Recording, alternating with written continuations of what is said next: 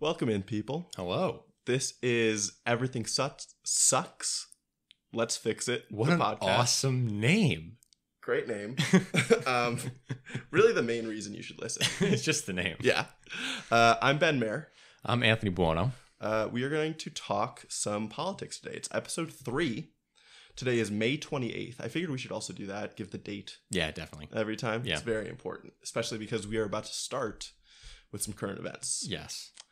So, number one thing on our list is the debt ceiling. We've talked about this for the past 2 weeks, and a huge breakthrough happened last night where the Democrats and the Republicans agreed on a bill. In theory, it hasn't been passed yet in Congress. Yeah. But all the headlines say bill in principle or deal in principle, right? Sure. Yeah. But it's going to be happening. So we're not going to default. We're going to be able to borrow more money to pay off our debts. That's all good. But of course, there are strings attached. Yeah. So, to get into the specifics, first of all, as far as what this actually does to the debt ceiling, it's going to increase the debt limit for 2 years. So this conversation won't have to happen again until 2 years down the line, 2025.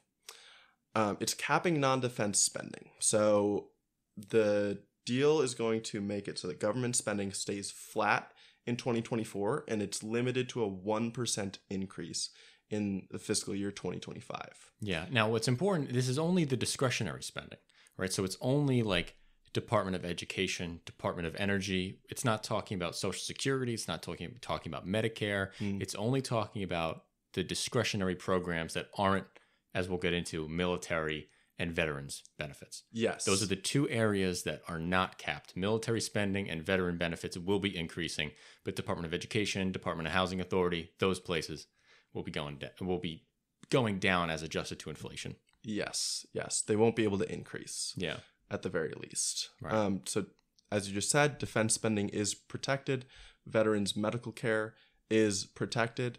The other main thing that we're seeing here is that work requirements for government social programs like SNAP food stamps and TANF, which is Assistance for Needy Families, has changed. So right now, childless, able-bodied adults from 18 to 49 are able to get food stamps for 3 months out of every 3 years unless they are employed at least 20 hours a week or meet other criteria. So basically, people need to be employed at least 20 hours a week to be on food stamps in this age range. One thing that this bill is going to do is going to change that 18 to 49 bracket to 18 to 54. Yeah. Which, honestly, it's not the worst thing. There are many ways that food stamps could have been cut that are way worse than this. You know what I mean? Yeah. This is not like detrimental to the program. Yeah. You know? I think definitely something that would have raised that 20 hours a week number would have been much worse. Yeah. Than this. Definitely. Because it would be much harder to ask somebody, you have to go from part-time to full-time to get food stamps. Yes. Right? That's a way harder cut. And I know some Republicans were even suggesting that. Okay. So the fact that that's not in there is pretty solid. Yeah. I think. Especially with our current economy, which allows or even encourages so many companies to employ mostly part-time workers. Yeah. I wonder how many people is this even affecting? Yeah.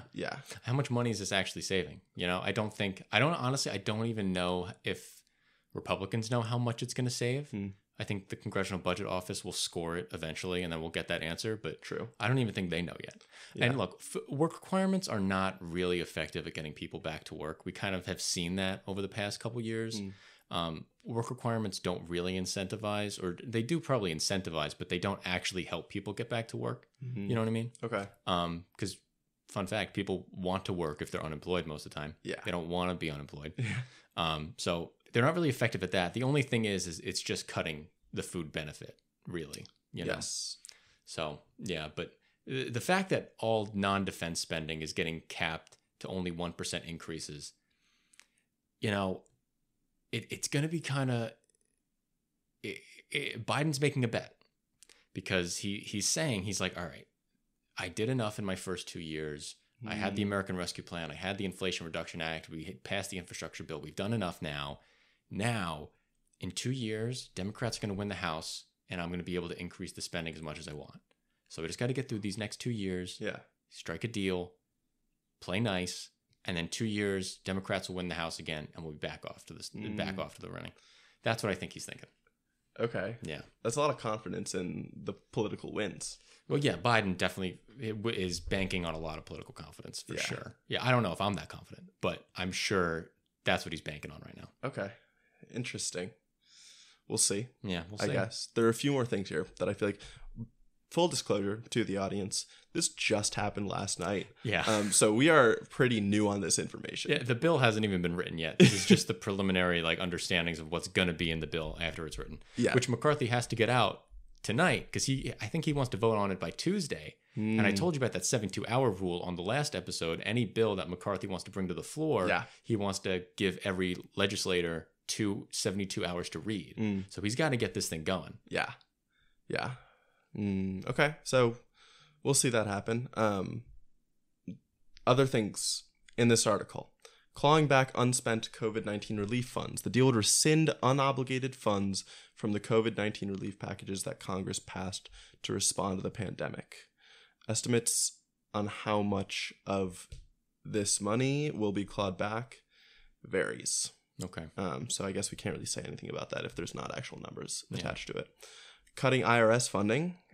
This is the one thing we didn't want to happen, but if my understanding is right, it's not that bad. Okay, GOP. I'm not seeing much. All it says.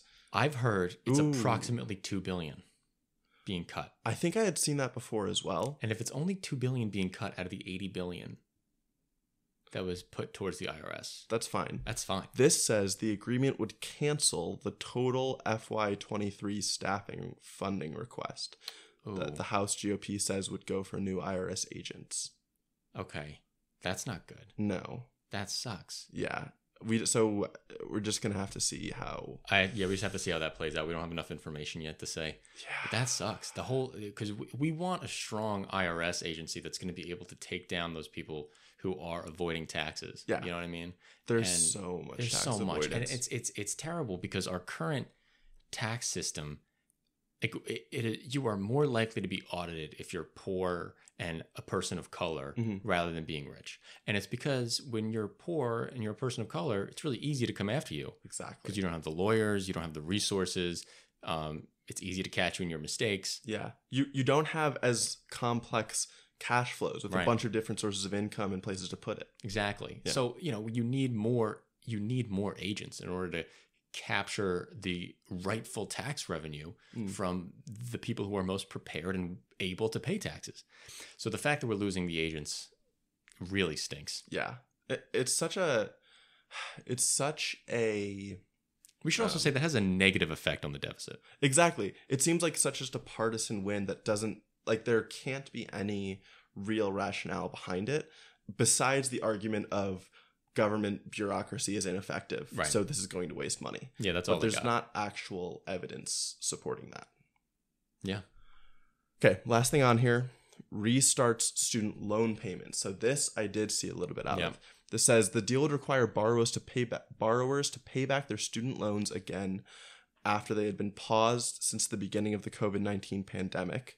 But this does say, however, the agreement would maintain Biden's plan to provide up to $20,000 in debt relief for qualifying borrowers. Yes. That's huge. This does not, McCarthy's deal does not say, he's saying, McCarthy was like, okay, you have to restart the payment, but I'm not going to block you legislatively from doing this student loan repayment thing. The courts might still block it. I don't think it's going to happen. I think the Supreme Court is still going to kill the student loan forgiveness. Yeah. But McCarthy didn't stop it here. Okay. So it's still definitely possible.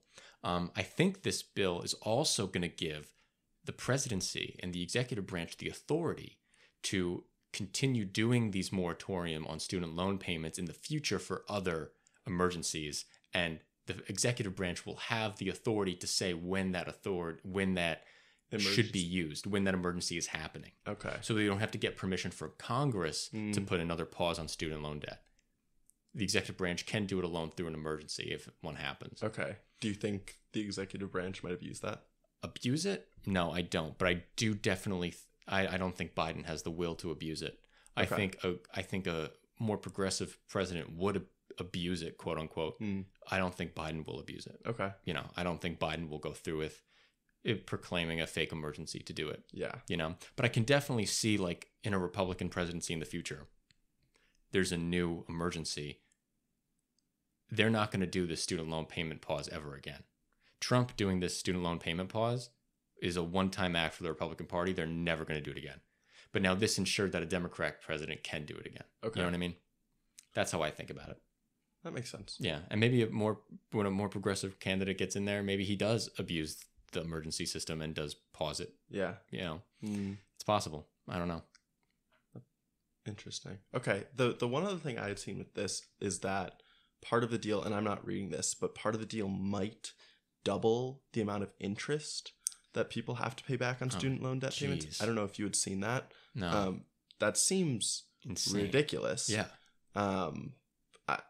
But I'm assuming that didn't pass since I'm not seeing it in the I don't think that's in this, but I do know that there was a bill that passed a few days ago with some blue dog Democrat support. And it was to not just start the repayments of the student loans again, but also charge back all the interest that had accumulated since the pause happened. Yeah. Which would be crazy. Yeah. And that did pass the House. That's not going to pass in the Senate. It's not going to go anywhere, but that did pass in the House with some blue dog Democrat support. Really? Yeah. Yeah, because it's a culture war issue now. Now, if you go to college, you're not the working man, and there's a cultural narrative here that's not true. The working class of the younger generation is getting college educated. Okay. You know what I mean? It's becoming more common to be college educated than not at the younger generations. And sure. There's a culture war now where Republican voters don't want to support that anymore. What do you see for Gen Z? I'm curious about how much of Gen Z is college educated versus is not.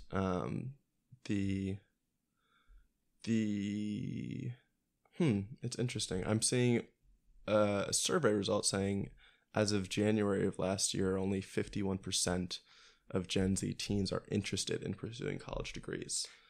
That's a survey. Yeah. You know what I mean? Yeah. We'll see what happens. I don't know if it actually plays out. I'm not sure where these... Overall, the trend is obviously more college degrees are happening. It is true that I feel like it's a misconception amongst people in our bubble, though, that college degrees are more common than not. I'm pretty sure, because they're not. No, not in the country. They're definitely not. Yeah. No, not even close. Yeah. Not even close. Okay. Not even close. Should we move on? Yeah. So that's the debt ceiling. Topic. Oh, you know what? No, the last thing I want to say on the debt ceiling is the political implications for Kevin McCarthy. So I was browsing Twitter, as I do consistently all the time. Yeah. Without fail. And Republicans are pissed. Like the Republican base is pissed at McCarthy. The populists in the House are pissed. I don't know. I don't think McCarthy's going to be able to pass this with Republican votes. This isn't going to pass in the House with Republican support. It's going to pass in the House with Democrat and then moderate Republican support. The hard right of the Republican Party will not be supporting this because they didn't want a debt limit increase at all. So he just raised it for 2 years. This is not what the hard flank of the right wanted at all. Yeah. And they're pissed. Do you think they're going to remove him as speaker? I don't see how they wouldn't. I don't think that there would be another person who would line up and take his job. Yeah. Right? Because we've already seen how that played out this year. For anyone who doesn't know, it took the most amount of votes ever to get Speaker McCarthy his job since like 1870s or something like that. Yeah. So, I just don't think there's anyone to replace him. But I think there are going to be people who are going to try to take his job from him, or at least try. Okay. Because this is not what his base wanted from this. Correct. His base wanted a 22% cut to all federal departments except for military and veteran benefits. That's what they wanted. Yeah. 22% cut. They got a 1% increase. You know what I mean? This is not what the Republicans wanted. It's interesting. I saw certain progressives also arguing like that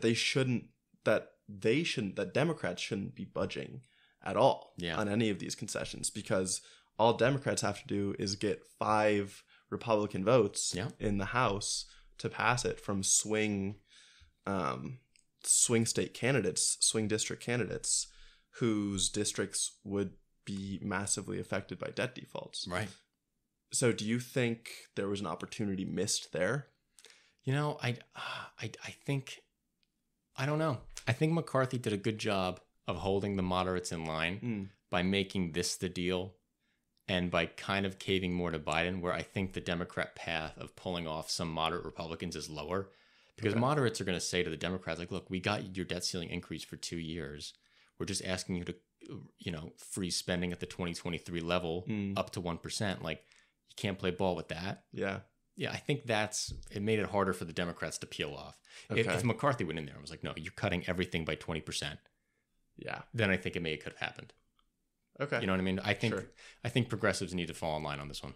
I don't think progressives should play ball on this. I think this is good enough. Okay. They can play ball verbally. Yeah. And look, say they're against it. There's other ways that Democrats will be fighting back against some of the work requirements for the food stamps in the future. So another need to pass bill is the farm bill. And in this farm bill, the Democrats will have the opportunity to reinstate a lot of these welfare programs related to nutrition. And they're already lining up, and they're saying that we need a parallel track of getting these things back on the table throughout the next few years, and that through this way, we're going to be able to get our SNAP benefits back to where they should be from their point of view. Yeah. Through the farm bill. Through the farm bill. Interesting. Yeah. I am going to be honest, I don't know anything about the farm bill. That's fine. Yeah. I learned about it last night. Cool. So you're chilling. Okay.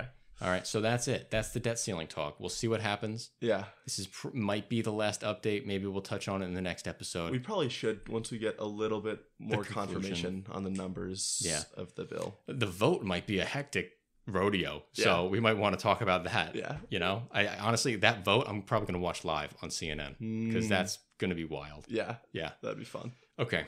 What's next on our list? Ukraine. We have 2 things we want to talk about in Ukraine. Yes.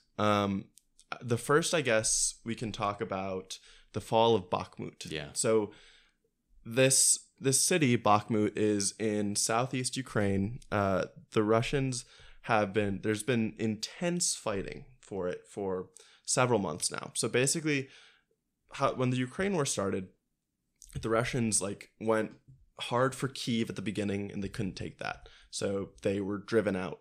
They retreated back. Then they sought to infiltrate the Donbass, which is kind of the region that's right on the Russian border. And they were able to gain some ground, but they haven't been able to capture any really strategic areas as far as resource production or transportation hubs. So instead they focused on this city of Bakhmut, which has a population of about 75,000 people.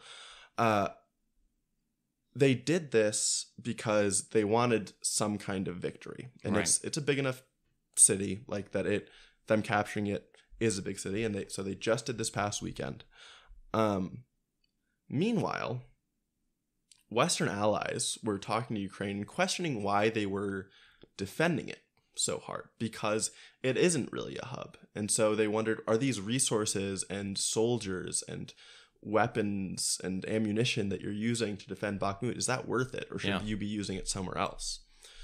But some think that they were doing that strategically, that they made a stand in Bakhmut to thin Russian forces as much as possible. And there are estimates that the Russians lost at least up to 100,000 Russian soldiers were killed or wounded, taken out of the battlefield, which is tragic. Obviously big. Yeah. And so in the meantime, what the Ukrainians have been doing, what President Zelensky has been doing, has been going around to all of the Western countries, all of his Western allies, and petitioning for more support, for more weapons, for more ammunition.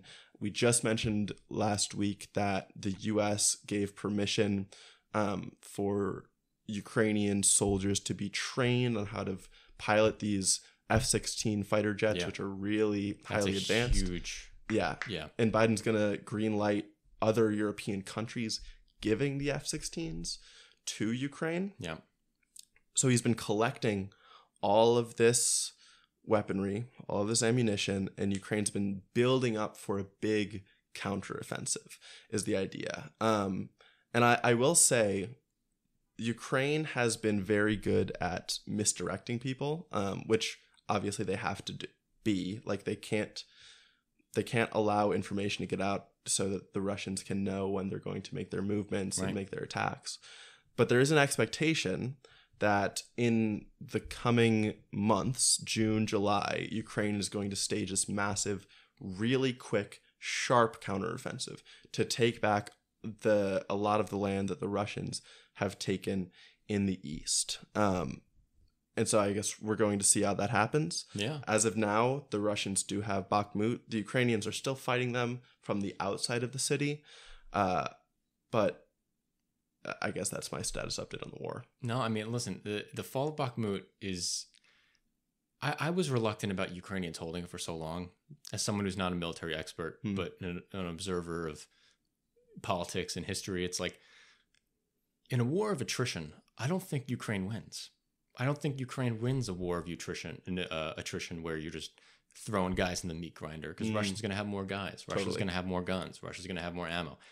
I don't think a war of attrition is the way Ukraine should be fighting. But, I think there was a lot of the Russian desire to take Bakhmut was very spiritual. It was for the national confidence. And, almost in the way Hitler's taking of Stalingrad, Hitler's desire to take Stalingrad during World War II wasn't the most strategic thing. He didn't need that city to make it through the Caucasus and get the oil, but he decided to go there because it had Stalin's name attached, and it was a real prestigious victory if he won it, and that influenced Stalin's defense because it was his named city, and and I think that was very similar to this. It was a very spiritual fight on top of the battle rather than strategic. Yeah. I think that makes sense. Yeah. And as far as the war of attrition part, I think you're very much right that Russia has Ukraine vastly outmanned. Yeah. But because Russian logistics and you're right. the quality of these soldiers is extremely low, it ends up, at least it's possible that these scales can be balanced. Listen, it depends on the Ukraine to Russia loss ratio. Yeah. If it's Ukraine 1-1, it's not good. Yeah. If it's Ukraine 4-1, might be really good for Ukraine. If it's Ukraine 6-1, we're talking about a total victory. Yeah. And I don't know what those numbers are. The estimates I hear are 3-1 generally for the war. That's what I've heard. I don't know if I buy that. It's hard to gain understandings of casualty estimates during a war because no side wants to tell the truth. So it's really hard for me to say what's true. I don't think it's 1-1. I definitely think the Russians have taken more casualties. If it's a 2-1 ratio or 3-1 ratio or 4, I don't know. But But so Russia has taken Bakhmut. But another development this week was that there has been an attack on Russia proper. There's been a battle inside of Russia itself, not in Ukraine. In the Belgorod Oblast, which is a city outside of Kharkiv. You might remember Kharkiv from the first couple months of the war. Russia's failure to take Kharkiv was a big hit to their campaign, or their time it took to take Kharkiv was a big hit to their campaign. And now inside of Russia, Belgorod is under attack. Now, who did this attack is a huge cause of controversy. The Ukraine government has said it wasn't us. We had nothing to do with this attack. And the United States said we had no planning on this attack. We did not know about this attack that was going on. And that's a big deal because the United States doesn't want to give Ukraine weapons to then go in and invade Russia. That's not the point of the weapons, because that's too much of an escalation for the United States to handle. They don't want that. They want their weapons to be used in Ukraine for the defense of Ukraine. They don't want it going into Russian borders. They don't want it on that side. So with this attack going on, the people who said that a group has claimed responsibility for the assault, and it was the Russian Volunteer Corps, or the RDK. This militia is Ukrainian partisans who are mix of Ukrainian, mix of Russian, inside of Russia, who are fighting Russia from the inside. In this attack, they used at least 2 MRAPs, mine-resistant ambush protected vehicles. These were supplied from the United States. We don't know how these weapons got in the hands of this partisan group in Russia. The Ukrainian government had said that they never transferred it, and the RDK has said they never requested the transfer. What they did say was a little spicy, little sassy. They said something along the lines, I'm going to paraphrase, like, we found these weapons and this equipment at the local supply store. And that's a play on what Putin said in 2014 when he was asked, where did these troops get the Russian weapons in Crimea? And he said, you can get these weapons at any surplus store. That's the play going on. So was the U.S. involved? Did the Ukraine know that they transferred the weapons? I don't know. But U.S. weapons are being used to attack Russia proper right now. And that's pretty crazy. It is crazy. We just don't know what to believe. Like, we don't know, because Ukraine has denied connection to the militia group. Totally complete disconnection. So we just can't know when it comes down to it. I think if these are independent people, like an independent group within Russia doing this, I think that's awesome. It's awesome. So cool. It's so dope. Yeah. How'd they get these U.S. weapons, though? How did they get these trucks? These mine resistors? Like, we've only transferred, how many have we transferred? We transferred 600, 500, something like that. It's not like we didn't transfer like a fleet of them, like a massive amount. So they are limited in their number that we sent over, but I don't know. I think it's crazy. Yeah, okay, we sent 500 of them, and 2 of them showed up inside of Russia. So that's pretty spicy. Yeah, I don't know. That is. But I hope more stuff like this happens. I hope more pockets of Russia. Yeah. Because what's happening now is Russia is pushing so many men into the offensive flank in the south that their border defenses are relatively thin. Yeah. Because their border defenses, they're like, Ukraine isn't going to attack us because of all these Western stipulations of don't attack Russia proper. But they're leaving themselves kind of open to stuff like this. And it's going to make them hard. Their logistics capabilities are going to be a lot harder to manage if they're getting attacked behind them. Yeah. Right? They have to split their attention. Yeah. Roads could start getting damaged if partisans keep doing stuff like this. True. And that's a big detriment. We're talking about war of attrition. If you can't give your ammo to the guys at the front, you're screwed. Totally. It does scare me about raising the nuclear threat, though. Oh, yeah.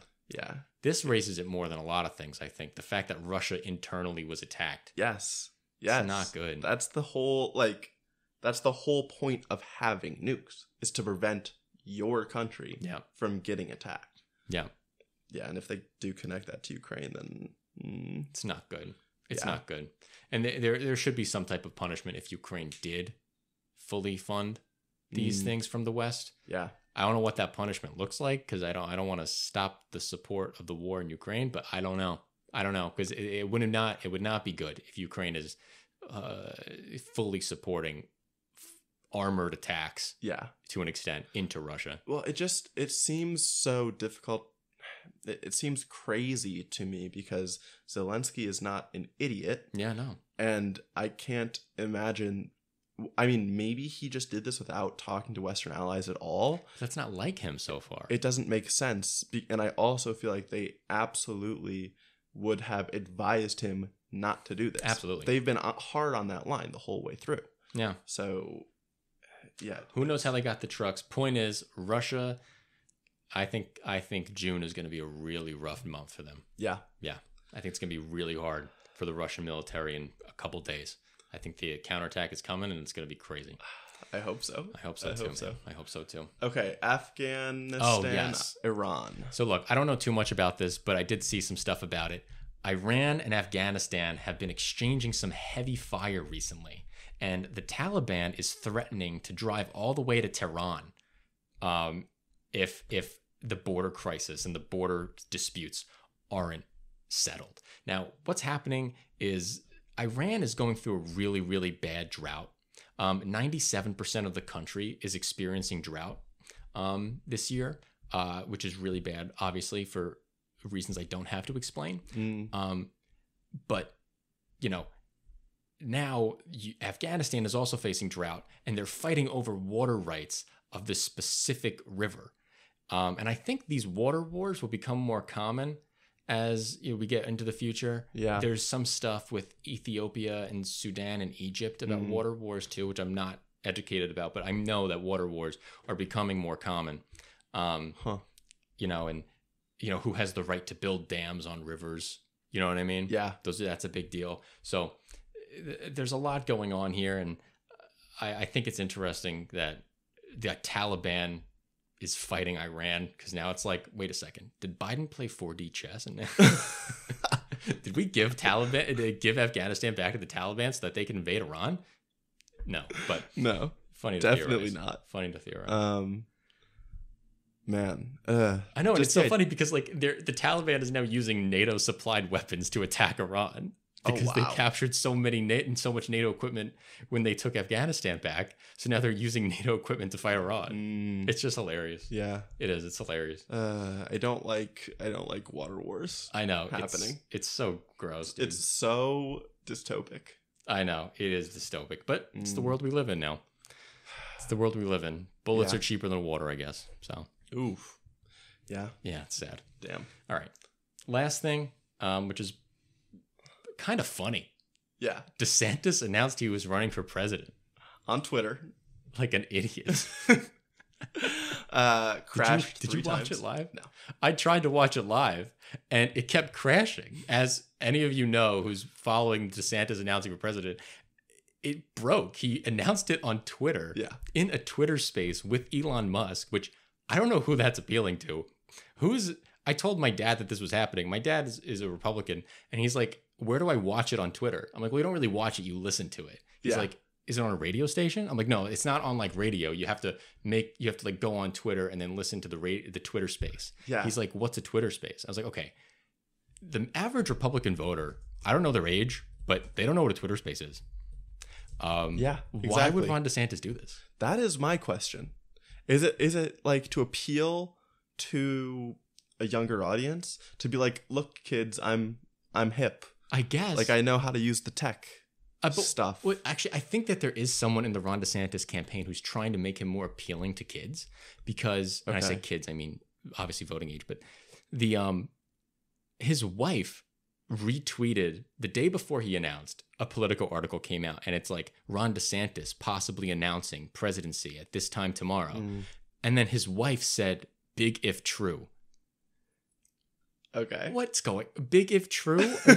Are you like 18 years old? What's happening right now? 18 years old in like 2015. Yeah. Like, what's happening? Big if true? Oh my God. So there's something going on. He's trying to be hip, and it's not working. During his announcement, I think he was robotic. Did you listen to it? No. Okay. All he talked about was COVID. Really? All he talked about was how Trump was Anthony Fauci's bitch, for lack of a better term. Really? And Trump shouldn't have done lockdowns. Trump was bad with vaccine stuff. Trump was bad for trusting Fauci. Interesting. So that's what he's running on. He's running on that Trump mishandled COVID. Wow. That's what he's running on.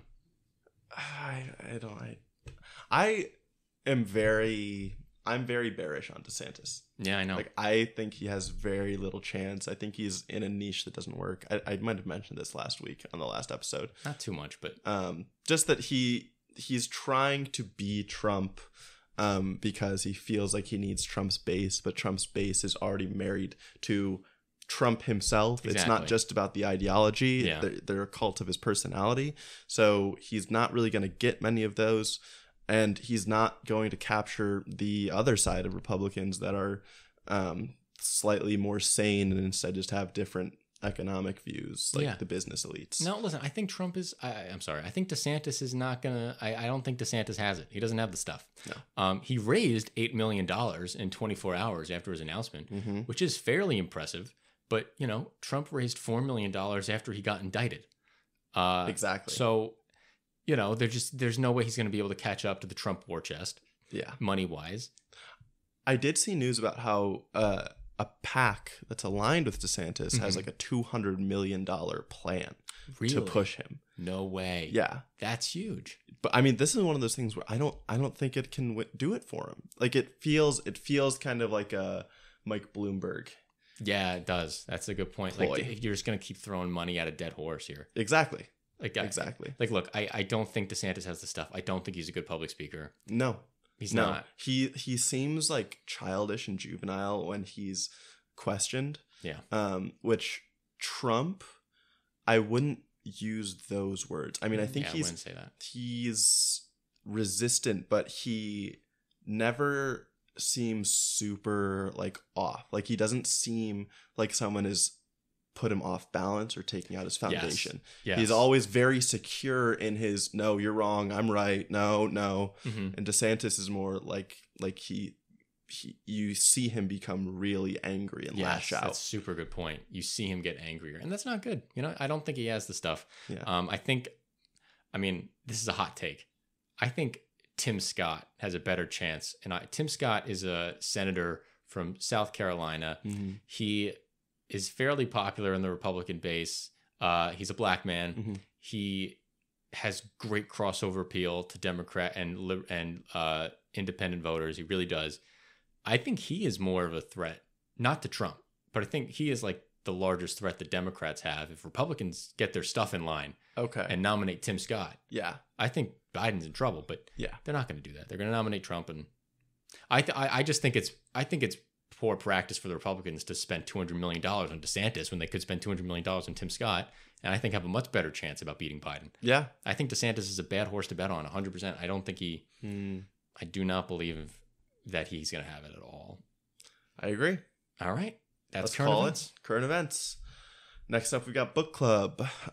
We finished our book, which we have been reading, People, Power, and Profits by Joseph Stiglitz. Oh, yeah. Now, listen, I'm proud of ourselves. We finished this book in 3 weeks. Yeah. It's pretty good. Yeah. It was not, I don't usually read this fast. Neither do I. It was not super easy. You know what it is? You know what's great about this? And the audience members, you should try to read along with us as much as you can, because I think you learn a lot. And the fact that I have to come here and talk about this book, it keeps me in check. Like, I can't say, oh, I'll read tomorrow. It's like, oh, man, I got to read tonight because I got to talk about this for like an hour tomorrow. Yeah. Like, I need to know what I'm talking about. Totally. You know what I mean? Absolutely. Yes. So first chapter of this section, chapter 8, Restoring Democracy. So basically, big picture, Stiglitz has gone over what is wrong with the country in the first 7 chapters in many different ways. He hit on the kind of the effects of what has gone wrong, which is wealth and income inequality, making it so that the country as a whole isn't prospering, and it's only really the top 1% that has been getting richer and richer and richer. Yeah. He talked about why that's happened, which includes globalization, mismanagement of it, technology advances also being mismanaged, market power happening where monopolies are becoming more prominent, and then financialization where finance has become an end in itself rather than just a means of achieving something. Yes. Those are the 4 main cancers, he says, happening in America right now. Those are the 4 faults. Exactly. And so now in these last 4 chapters, he focuses much more on how can we fix it. Yeah. How'd you feel about them? Let's get to that at the end. Okay. So we'll review the whole book at the end. Okay. We'll get into this. That sounds good. So the first chapter is chapter 8, Restoring Democracy. This is all about how can we change our political systems to respond to the challenges we have. Yeah. So the first big idea is he's trying to establish that minority rule has arisen in the country. And he uses 3 main examples as far as I can tell. Yeah. One is the Electoral College. Obviously. which hopefully I don't have to explain, but when presidents are elected, it's based on a number of electors from each state. So presidents have to win states instead of win a popular vote. Yeah. The Senate, which is not represented by the amount of population, it gives an equal number of senators to each state. Yeah. And gerrymandering is the other thing that you talked about, where the lawmakers get to draw districts on the map to determine where representatives come from and what constituencies they represent. Yeah. I mean, look, I think the Constitution, he says, was designed to protect the minority against the majority. Mm-hmm. That was the design of the Constitution, right? That was the kind of the goal, Mm-hmm. to be honest, in a lot of ways. Now he's arguing it's run amok. This isn't what the founders intended. This is a problem. They didn't see this coming. They didn't see the situation where, you know, you have a state like Wyoming versus a state like California with these massive population differences unbalancing the Senate like this. That wasn't really in their question. Mm-hmm. Democracy wasn't so much in their mindset, though. I'm not going to say that the founding fathers were like small d Democrats, because that's not really true. Mm-hmm. But even his point about gerrymandering, I take kind of issue with, because Democrats and Republicans gerrymander equally in a lot of ways. Well, that's not really true. Republicans definitely gerrymander more, but you look at a state like Illinois. Illinois currently did redistricting, and that's a very Democrat state, but it still votes 40% Republican. But I think it's 14 of the seats are Democrat and 3 of the seats are Republican, and it can never change because of the way the districts are drawn. So listen, Republicans, Democrats both do it. Republicans do it more. Democrats are more willing to do reforms through independent districting commissions. But yeah, what are those? So an independent districting commission is the lawmakers don't draw the maps. You give it to a third party made up of 3 Democrats, 3 Republicans, and then they draw the maps together. And then normally it comes down to a more representative flow of how the state as a whole votes. Okay. So there are states that do that. Michigan is a state that does that. There's a couple other ones. So, you know, those are popping up. That makes sense. It's hard, though, because the Democrats don't want to totally unilaterally disarm and then have the Republicans just do it. Sure. You know, so it's a hard mix. Yeah, well, I found this article from Brookings that showed that gerrymandering was a really big deal from 2010 to 2016. Yeah, it was massive. It got better. Yeah, and then in 2018 to 2022, it's basically been non-existent. No, it's got a lot better. Yeah. So that's not an issue. I would say the Electoral College is an issue. Yeah, I say the Electoral College and the Senate are the biggest issues. The Senate is a disaster. Yeah. You know, the Senate was designed to be undemocratic in the first place. The Senate was, people didn't vote for their senators prior to the 19th Amendment. Before the 19th Amendment, senators were appointed by state legislatures. They were not voted for. So us saying the Senate doesn't have democratic proportionality, the founders would be like, why would they have democratic proportionality? What are you talking about? You know what I mean? Why would they? What do you mean they don't respond to the people's will? That's the point. We're not supposed to. The legislatures appoint them. So, yeah, I take some. There's a little bit of Constitution loving out of Stiglitz that I don't think is. I mean, maybe it's not. Well, he's criticizing the Senate though. He's criticizing it, but he's saying that this isn't what the founders intended. This is not what the Constitution is supposed to be. I see. And I'm saying, no, this is exactly what it's supposed to be, and that's why we need to change it. Okay. You know what I mean? It's a little bit. It's a well, I guess he's on a different level. Like, our policies are the same, but just a little bit of difference where we're coming from, I think. Yeah. You know. And look, it's important to bless you. It's important to keep in mind, like, a lot of policies are very popular. Gun control, larger financial regulation, a higher minimum wage. And the reason these things aren't getting implemented is because we have this minority control of the government. Yeah. You know, because if we had more popular control, these things would happen right away. Gun control is super popular, depending on what you say. But even banning assault weapons is at like 60% support now. So, you know, and instead of finding new ways to appeal to people, the right flank of the country is now, or this minority, this rich minority, is deciding to change the system itself to work best in their favor. You know? Yes. And that is kind of what the big idea of his critique here is, I think. Yeah. So the next thing he goes into after this misrepresentation of the majority versus minority is how Republicans are making it harder to vote. Yes. So part of that is disenfranchisement of voters with excessive ID requirements. He uses the example of holding votes in the middle of the week when all other countries hold votes on Sunday when people aren't working. And I looked into this. I wanted to check, as I was reading through Stiglitz, I wanted to check how accurate a lot of these claims were. Yeah. Republicans disenfranchising voters seems very, very real. Yeah, absolutely. Absolutely. Listen, Republicans are trying to limit the amount of people because they're scared when people vote that they'll lose. That's what's happening. Yeah. That's what's happening. Totally. And they also do this by like extending the amount of time that you have to register before an election comes up. There's just all these things that are building up the friction to people voting, because they also know that their constituencies, which are generally older, retired people, have a lot of time to sit around and just make sure like they're paying attention to politics and Fox News all the time. So it's so easy for them to register far before the election, to walk down to the voting booth on a Tuesday afternoon. They're not worried about, they don't need to mail in their votes.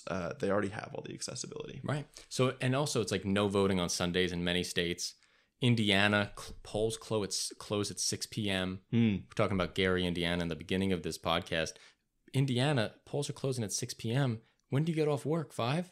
Yeah. You got to make back to your polling place in an hour? That's some people's whole commute. Totally. So that's a huge problem. And this all became possible because of a Supreme Court decision in 2013. In our next book club, we'll get more into this in depth. But in 2013, the Supreme Court took away specific aspects of the Voting Rights Act of 1965 that allowed states to make their own voting laws without being checked by the federal government. Because in a response to the Civil Rights Act and the Civil Rights Movement, the federal government had to approve states in the South making voting changes so that it was within a framework of good government, good democracy. Okay. In 2013, that went away. And also, there are districts in the United States that are black majority districts, brown majority districts, specifically because the Voting Rights Act says that you need minority representation and you can't gerrymander African American representation out of Congress. You can't gerrymander it out. Since 2013, that's no longer the case. And you can basically gerrymander them out. And in a lot of areas, we saw in Alabama, in Mississippi, Alabama, in this past redistricting cycle in 2020, by proportionality, African Americans should have 2 congressional seats in Alabama. But there's only 1. And there was a Supreme Court case that tried to get it to 2, but the Supreme Court decided not to take it up. It didn't work out. There's only 1 seat now. But there's all these taking away of minority voting rights that are because of a 2013 court decision. Yeah, it's crazy. Interesting. That is crazy. So he does propose a few reforms, although albeit very, very briefly. He says 6 reforms can make a difference here. Voting day a holiday or voting on Sunday, already talked about. Absolutely. Paying people to vote. I'm down for that. I think that's fine. Yeah. I'm trying to think. It's what? It would definitely cost the government, $1 billion most? Probably less than $1 billion. I mean, if it's $10 per person, yeah, it's $3 billion, right? Yeah. So that could work. I mean, 300 million people aren't voting. So true. Yeah. Yeah. We have making it easier to register, which is extremely vague, I will note.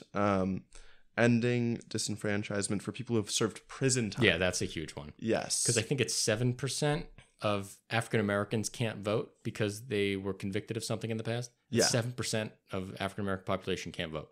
That's insane. Yeah, that is ridiculous. That's insane. I mean, 2.2 million people. You and I probably both agree that prisoners should be able to vote. People in prison. I think so. I think voting is one of those inalienable rights that you would have to do something, like, unless it's a violent crime. I think if it's a violent crime, I don't think you should have the right to vote, actually.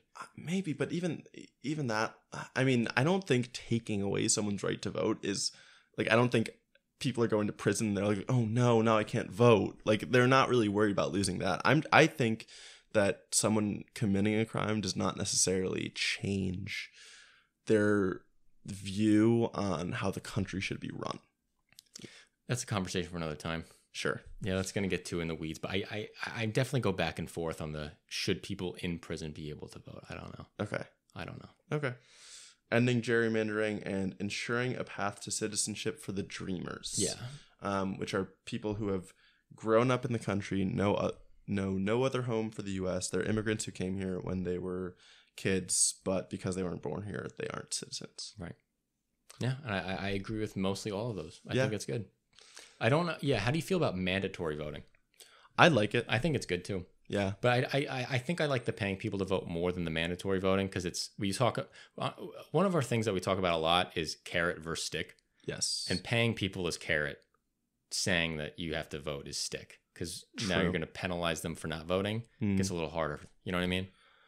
I guess. I think I've read studies that enforced mandatory voting is extremely effective. No, I believe it. Yeah. And they Australia does it, and they have great voter turnout. Exactly. It's like almost everybody. So they can just fine people, and then it would cost less for the government. That's true. So I think it could make sense. The only problem is kind of goes back to the conversation we had last week about the efficacy of democracy, and if you're forcing a bunch of people to vote, then you're almost certainly going to get more uninformed voters. Yeah. But who knows? That could just end up not really making a difference even. Yeah, who knows? So then he goes into the checks and balances system. Yep. And he's emphasizing that Trump and Republicans have threatened repeatedly to make it easier to fire federal employees. Now, this is a problem because we made it kind of difficult to fire federal employees because we don't want the executive branch and the functions of the executive branch to become politicized. We want the executive to be functionary. We want it to do what the legislator says, you know? So by cycling in and out these federal employees every time that there's a new president, you're having no institutional knowledge in the system because there was benefit to that. Yeah. And you're politicizing these processes much more than they should be or were designed to be. You know, these are supposed to be experts, not people that are just like totally up to the people's will. True. I didn't even think about it as that. What do you think? I was thinking about it as consolidating power. Oh, yeah, that. Like just installing more people who are more loyal to the president. Yeah. That's scary. It's super scary. I mean, think about it. If we had more people who were loyal to the president in 2020, who knows what would have happened? Exactly. It was because we didn't have enough people loyal to him. But on the other hand, I do wonder, like, you want to have people who are good at their jobs. Oh, yeah. And I feel like as like the more you get into the weeds learning about politics, the more you learn that the proper execution of policies is usually probably more important than whatever legislation is actually passed. Absolutely. So I do sometimes wonder if execution... if this almost can contribute to the argument that the government is an inefficient bureaucracy, and if there is able to be more competition as far as government employment, could that be beneficial? Maybe. I mean, it depends on who's doing the hiring. I think if you want to change the way federal employees get hired and fired, and make it like if it's a merit system that becomes a more merit system, that's great. Sure. If you're going to replace this not so great merit system with a political system, it's not good. If you want to replace this not so great merit system with a better merit system, that's cool. But if we want to replace this not so great merit system with a totally politicized system, I don't think there is actually competition. Okay. You know what I mean? Yeah, I think that makes sense. It's almost like turning it into the Supreme Court. Exactly. As we transition to the next thing Stiglitz goes into. Look at that. That's something you get from a lot of podcasting experience, man. Look at you. Oh yeah, huge. So we're talking about like abuses to checks and balances, the need to maintain them. Big part of that is him talking about the judiciary, talking about how it's become a partisan mechanism, and it's obviously not supposed to be. We've talked about this before. It's supposed to be an unpartisan interpreter of the language of the law. Yeah. But it's made several brazen decisions in recent years that is kind of showing that it's losing this impartial aura to it. It's no longer like the national consciousness no longer believes that the Supreme Court is impartial, which is a break. Whether it was true or not, the people generally used to believe that the Supreme Court was this holy institution that was above all of this political strife going on in the House and the Senate and everything, and that's gone now. Yeah. He uses Citizens United as an example, saying companies are people and can be treated as such. Yeah. It's clearly ridiculous. So I don't know. I feel like I should explain. I feel like that's ridiculous. Yeah. Because and Stiglitz explains corporations are entities created by the government. Exactly. And thus they can be given rights by the government. And also we just know that companies aren't people. Like they don't need to be given the rights that a person does because a company doesn't suffer or have emotion. That they're not human. Yeah. Okay. I didn't need to. Listen, I'm not going to argue with any of that. Yeah. I'm just going to emphasize exactly what you just said. Citizens United definitely broke a lot of our already fragile electoral financial system. Okay. The way that we finance elections was already broken. Citizens United made it even harder. And now that PACs can spend unlimited money and not have to report where the money came from is a big deal. We should be able to know who's funding this DeSantis PAC that has $200 million. Yes. We should be able to know who's funding the Trump war room and who's funding the Biden campaign. We should know these things. Totally. We should be allowed to know these things. Yeah. Now, what I just said was kind of incorrect. When I say funding the Biden campaign, I don't mean Biden's actual campaign. We know that. But the political action committees that run ads on behalf of Biden without communicating to Biden, we should know who their donors are. Exactly. Okay. Yeah. Yeah. It's a nuance that. But then how do we attack? I don't want to say attack the judges, but how do we change our judicial system to either make it less partisan? Yeah. What do we do? And so I kind of had a problem with Stiglitz here because I thought the reforms he proposes are 1, term limits on judges, and 2, it's packing the court. So it's adding Supreme Court justices. Specifically suggests we should add 2 more justices. Well, he doesn't say that. Doesn't he? Well, he starts off by saying the Democrats should not pack the court. And then he says we should amend the Constitution to add term limits.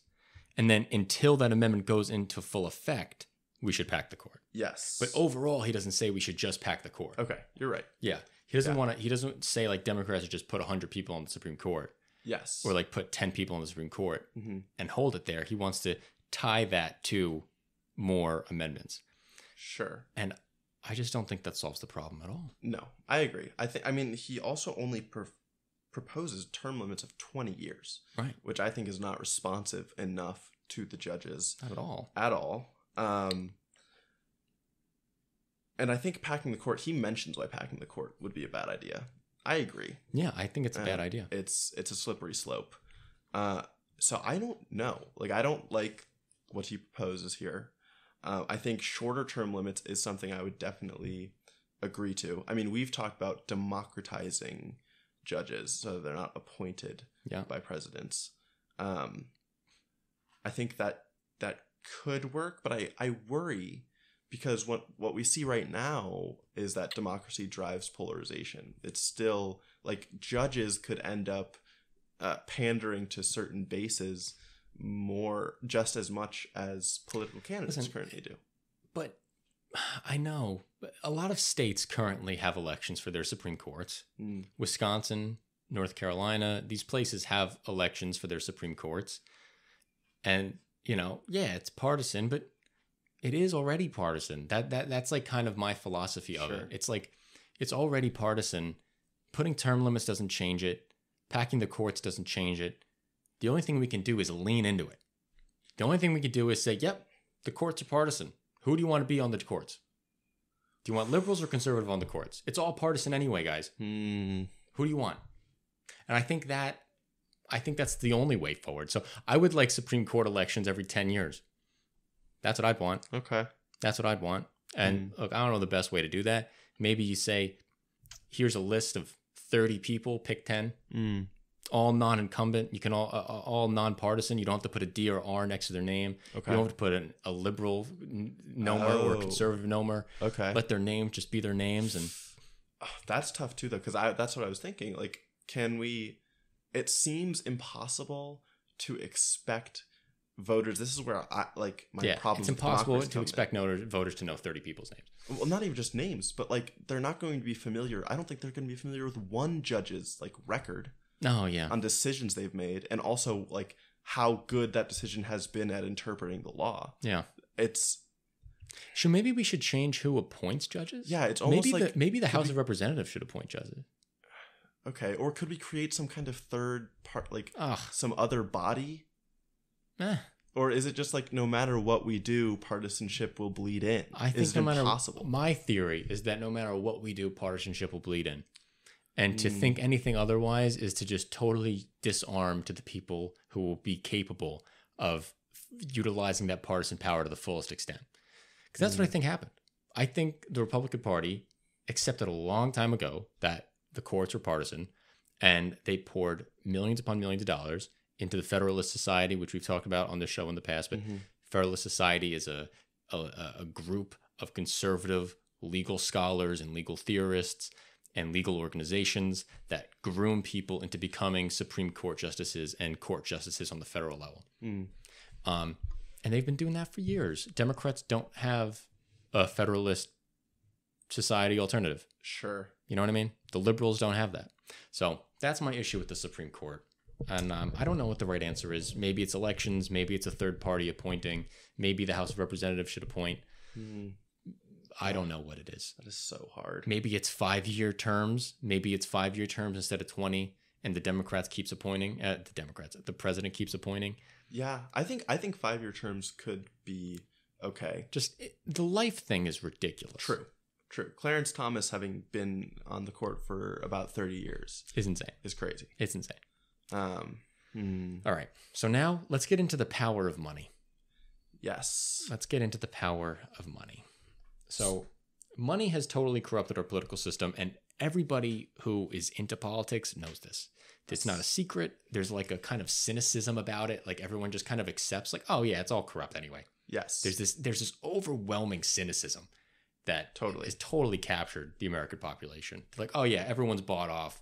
Everyone's sold off to another country. Everyone's owned by a billionaire. Yeah. You know what I mean? Yeah. And I think he specifically talks about how, like, in the case of Trump, it's like, okay, it's a government by a rent seeker. Right.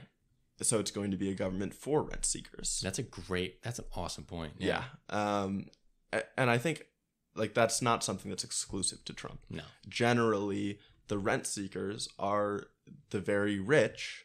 And so they wield extreme influence with candidates because they're donors. And it's not even just because they're donors. It's because these are the people who are making the biggest differences in the constituencies. Yeah. Even. Yeah. He gives a few examples about oil companies negotiating with the government to get land use rights on the cheap. Drug companies negotiating so that when the Medicare bill is passed, that the government can't negotiate on price. Yeah, that which is insane. Absolutely crazy. So I break that down into two categories. There's moments when the government gives rich people things for nothing, and when the government buys things from rich people for a lot. Yeah, those are the two types of like political corruption that I'm thinking about. Mm-hmm. And what's interesting is, so about the Medicare thing, because the Medicare drug pricing is something that we've talked about in America since like 2004. I'm a really big nerd, and I recently watched the John Kerry versus George Bush debates from 2004. Nice. And back then, John Kerry was talking about Medicare negotiating drug prices. Really? Yes. That was one of the things he was running on. Luckily, now, with the passage of the Inflation Reduction Act under Biden, the presidency and Medicare can now negotiate drug prices. That is now a thing that we can do, which will reduce Medicare costs by a lot, like at least $100 billion or something crazy. That's awesome. Yeah, 50 to 100 billion, somewhere around there. Okay. Big range, but I don't remember it. But point is, that's huge. Yes. And I think that's a theme for all these Stiglitz propositions that we're going to get through. Yes. A lot of it is what Biden's done. And we'll talk about that as we go through. A lot of it is what his agenda is and what he's done already, which is kind of crazy to think about. I'm not enough of a nerd to have the connection between the current Biden policies, so you'll fill me in on that. Yeah. So next he goes into the Supreme Court increasing the power of money in politics, which we kind of just talked about. He focuses on Citizens United and how the Supreme Court has decided that PACs don't have to disclose anything about their donors or their actions. Like, they don't have to submit a balance sheet or where their money is gone. Right. And that gives too much power to donors. Yeah. It gives donors unlimited power. Unlimited donating power. Totally unlimited donating power. Yeah. I can move on from that. No, I mean, I don't really know if I have anything else that I really... Okay, so the big one now is the revolving door. Oh, I have more for this chapter. Oh, do you? Okay. I get to the revolving door in a little bit. Okay, so when we're talking about curbing campaign spending... Yes. PACs should only be able to make contributions to candidate if... So, like, how can we deal with PACs donating all this money? What can we do? Mm-hmm. And there are two big solutions, and I kind of love both of them. Mm-hmm. Fund campaigns through public dollars and force all the cable stations to give equal airtime to each individual candidate. Yes. I think those are awesome solutions. I like the first, public leveling of spending. I love that one. Mandatory airtime. I'm okay with that. I wonder if it should be expanded. I feel like it should be expanded to other modes of communication, other media. Totally. I think this should be a place where the government should have a little bit more power with social media companies. Mm-hmm. I feel like there should maybe be like unified campaign accounts. Oh yeah. That are maybe they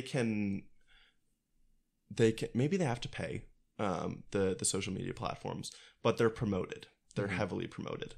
TikTok, Facebook, Instagram, Twitter, YouTube, everything that equally give time of like content time and attention to all the candidates so that their messages can be broadcast to everyone on all platforms. Yeah. So it's not about like candidates aren't spending their money trying to get eyes on these social media platforms. Mm-hmm. They're being given to them equally, and I think that's a great idea. Yeah, because that's the same theory as to giving equal airtime, but expanding it to the new media aspects that we now thrive on more than cable. Yeah, right. That's where I'm at. The only other thing is, I wonder if would it be smart to normalize, say, the questions that these candidates are asked in, say, on air if they're going on to interviews, or that they're given questions, they're prompted to answer certain questions, and so for TikTok or something, or YouTube, they make a video as an answer to each question, giving an overview of their policies. Something to equalize the playing field and to make it so that people are voting based on the actual policy decisions rather than who they're most familiar with because of ads. Yep. It's a great point. Yeah. So another thing that we could do to limit campaign spending is, I want to talk about the campaign funds through public dollars for a second here. That was pushed for by the Democrats back in 2021. It was the For the People's Act. And that was a whole overhaul of the election system and would give federal dollars to campaigns and would like match dollars for every individual who donated to you. The government would match a certain percent of that money. Mm-hmm. So it would it would, small dollar donations would have a bigger impact. Yes, they'd be amplified. Yes. So then the other thing he's talking about is PAC contributions. Currently, PAC contributions only have to be done through the CEO. Only the CEO of a PAC can push through a campaign contribution or make these contributions. Now, if a supermajority of boards, if a supermajority was needed to get the donations to the PAC, Citizens United would be able to do a lot less damage. PACs would be able to raise a lot less money. Yeah. I think that's a definitely great way to go. And the political donations would be much more likely to reflect the best interests of a company Sure. rather than necessarily the personal interests Definitely. of a CEO. Absolutely. Which is better. Still probably not great. But Still not better. great, but I definitely think that's better. Yeah. Now, next up, I have revolving doors. Me too. Which I think makes a lot of sense as far as a top. So what Stiglitz means by a revolving door is there is this system where politicians or other executive branch workers will go into Washington and they will do their job, but of course their jobs are limited, their terms are limited, maybe they don't get reelected. But during their terms, they'll be making deals with business people to line up jobs for themselves once they get out of office. And in return for having those jobs lined up, they'll include or they'll act pro-business while they're in office. Yep.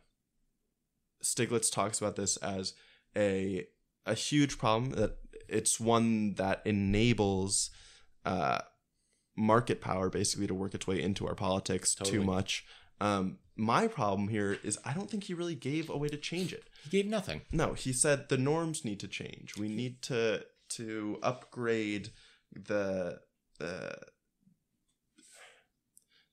feel, like we have to get rid of the stench on our politics so that it's more ivory tower-esque almost. I know, and I just don't listen. There are things that could. He says cooling off periods need to be extended. That's like his big solution. Cooling off periods. Okay. And that's like you can't get a job in this industry for 5 years after you have this job. Huh. Obama had some things like that. Trump relaxed it a bit, but still had it. Trump didn't totally get rid of it. But this isn't enough because they're just going to wait and then they get a big signing bonus. You know what I mean? So it's like I read one study that found former Senate staffers who have become revolving door lobbyists suffer an average 24% drop in generated revenue when their previous employer leaves the Senate. So people are losing drastic amounts of money when the senator that they worked for leaves the Senate because they lose all their power. The person so that's been found to happen. This is so it's like really in bed with people's salaries. It's like a reason that they're getting employed. They're losing a quarter of their salaries after their boss leaves the Senate. That's crazy. Their ex-boss leaves the Senate. So I don't know what the answer to the revolving door is. I don't know. You can't have total federal pensions for everybody who was ever in the Treasury Department. So you can't go work on Wall Street and we're going to pay you out forever. We can't do that.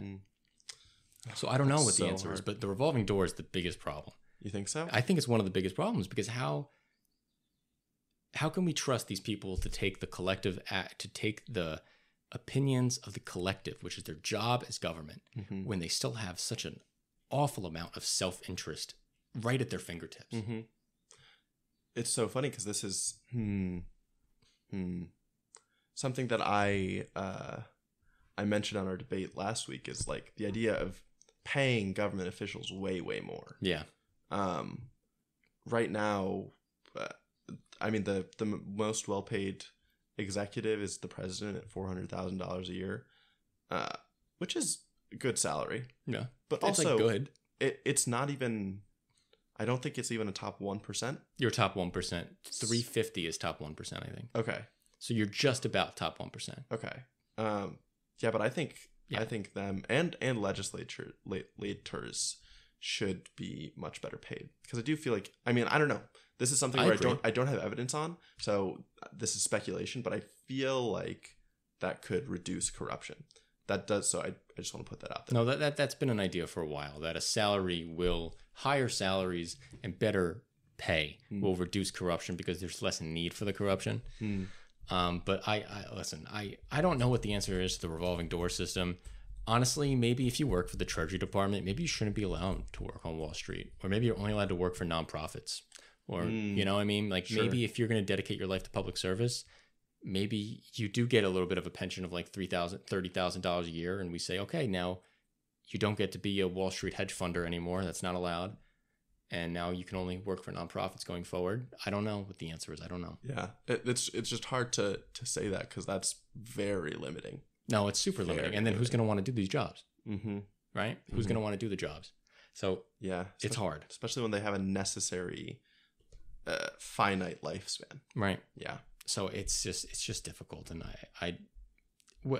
the same way I feel trapped to know the answer, I feel like I feel Stiglitz not knowing what to do here. Yeah. I feel that from him too. Exactly. Like he knows it's a problem, and it's upsetting that he doesn't really know the solution. Yeah, exactly. Okay.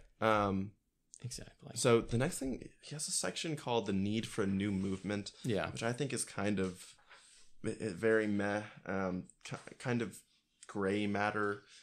It's very nebulous. Yeah. It's very broad. It's very much like, okay, we have multiple progressive movements with trans activism, with reproductive health care, with black and brown activism. We need to unite all of these and have a solid voting block. And yeah, it's like, yeah, of course. Sure. But, and like, I would expect that's already being, like, I would expect there's already a lot of cooperation, or at the very least, like, these coalitions are voting for they're supporting the same candidates. Listen, are there some progressive movements that don't believe in voting? Yes. Do they need to get over themselves? Yes. Okay. Is that like, I don't know. It's just hard.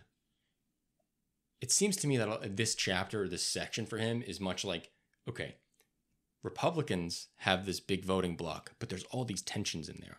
We have working class white people voting with the big business owner hedge fund guys. And that constant conflict will mean that their coalition will break apart someday. But the progressive voting base has all these different beliefs about challenging power, and because of that, we should never be broken. It's like, yeah, but it sounds like it's like a political speech rather than like an actual prescription. Yeah. Because it's like, no, I agree with you. But Exactly. where's this? What should we do? Yeah. And there isn't a really what should we do. Honestly, this section just kind of reads to me like, go vote. Exactly. And like, yeah, we should go vote. Exactly. I don't know. That's hard. And then the last thing I have here is talking about wealth in our democracy. And this is very obvious. Yeah. No democracy can function if the wealth divide in the country is too large. No tinkering with any of our rules will matter, because wealth will always find a way to corrupt to break the rule. Mm-hmm. It doesn't matter how much we try to make the system nonpartisan. It doesn't matter how many years the term limits is. None of that matters, because wealth can always buy power. Mm-hmm. And so we need to attack wealth, and we need to attack power. A good example is Murdoch with Fox News. Obviously, that is a huge example of the wealth buying influence. And, far-right movements are very prominent in Europe right now, in America. Australia doesn't have a far-right movement, and it's because they don't really have a far-right media ecosystem. Really? Yeah. They don't have a Murdoch in Australia. Interesting. They don't have an equivalent. So, and they don't have a far-right movement. And I think that's really interesting, because it really is that astroturfed. Yeah. It's that, and I say astroturfed, it's like fake grass. It's like someone grew it out of nothing. Yes. And that's what's happening with these far-right movements, I believe. I think they're all grown out of nothing. Sure. All right. Which transitions very well into Perfect. The next chapter. Chapter 9 is restoring a dynamic economy with jobs and opportunity for all. Yes. So the first section he's talking about growth and productivity. I don't have any notes here until it gets to the labor force growth and participation. Yeah, I mean, the only thing I have is talking about the labor force participation rate. Yeah. And the labor force partition rate took a big hit during COVID, obviously, and it's steadily been increasing back up. Mm-hmm. But it's still lower than where it was in the 90s by a substantial margin. So it used to be around 67% in the 90s, and we're currently sitting at like 63%. So we have a 4% difference in our labor force participation rate. Okay. That's not good. Is this amongst all adults? Like, what is this percentage taken out of? Do you know? The labor force participation rate is people between the ages of 18 and 64 who are currently looking for work and can't. Currently looking for work. Okay. And they're not fully employed? No, that's the unemployment rate will be people who are... Wait, no, I'm sorry. This is incorrect. The labor force participation rate is everybody ages 18... Wait, what is it? Oh, it's probably everyone. No, I'm wrong. Like everyone 18 and up, I assume.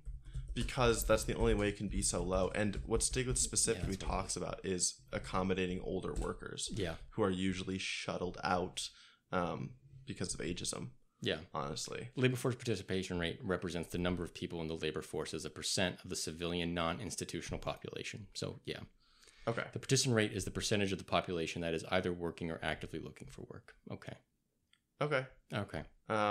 So 63% is pretty low. He makes a few suggestions, including supporting mothers better to include more women who are starting families in the labor force. Yep. Which I totally agree with. Oh, yeah. Accommodating older workers, and he talks about needing a healthier population. Yeah. Which we've talked about earlier in this book as having an unhealthy population being an effect of the economic inequality and inability to find opportunity. Definitely. In the country. Here he's talking about it also as a cause. Uh-huh. Yeah. I have one more note on the labor force participation rate with regards to women having trouble entering the labor force because of childcare. Sure. When we look at the ages of 24 to 55, men have a labor force participation rate of 90%, 24-55. Wow. Women, 77. It's a massive disparity. Yeah. And that's directly because of, the difficulty. When we go to 16 plus, it's at 68 for men, 57 for women for 16 plus. But for the prime working age, 24-55, 90% men, 77% women. Okay. I don't think he really talks about, well, he does talk about a few family-friendly policies here: greater flexibility of hours, more support for childcare, better family leave policies, but they're all generic. They're all generic. I think Biden has pushed for some really good daycare policies. Yes. Capping the cost of daycare to 7% of your income, I think, is awesome. Mm-hmm. There's some cases where it's actually cheaper for a woman not to go to work because childcare will exceed her salary. That's insane. Yeah. It's cheaper for a woman to stay home and work than actually go get a job because of childcare being so expensive. Yeah. So having childcare capped at 7% of your income, I think, is a pretty good idea. Yeah, this is something I read an article a few weeks back about how birth rates amongst more educated women have actually been rising since COVID, because more companies are allowing for more flexible work arrangements. That's amazing. And so if women can stay at home while they do their work and also take care of their kid, they're totally fine. That's fantastic. Yeah, I think that's a great product of the pandemic. Yeah, that's really good. Then the next thing I have is talking about monopolies and their incentive to grow economic productivity. So I absolutely agree that we need to curb market power to address the productivity crisis, and also increase our infrastructure spending. Biden's passing of the infrastructure bill last year, we'll see what the effects of that over the coming decade. I mean, we're lucky we got something like that passed. I'm sure it's going to do a lot of good, and we'll see what we're able to return on that. But how do we tackle the market power is a massive conversation that he doesn't really get at. No. He just says we need to tackle it. Yeah. It's like, how do we tackle it? Yeah. And I guess you can you can draw the connection between how reducing market power will increase productivity, but I feel like he doesn't explicitly say that. Well, he did that in chapter 3. Sure. Right. Sure. So I guess in that case, I just feel like this section was kind of unnecessary. I agree. Like, it didn't really add anything. I don't think it added anything. And I think that kind of is going to happen a little bit going forward, too. Yeah, exactly. So the last section here is creating a learning society, which, again, he's touched on before, but it's like we should make large public investments in research. Something that he mentioned with the Trump tax cuts is that they reduced that public investment, deferred it to hopefully something the private sector would do. Stiglitz says that's a bad idea because even if the private sector won't invest as much as we need, right? Because they'll only invest as profit-seeking motives rather than for knowledge-seeking motives. Right. Deepen the moat, expand the moat. Yes. As we talked about, make it harder for other people to enter. That's where they're going to research. Exactly.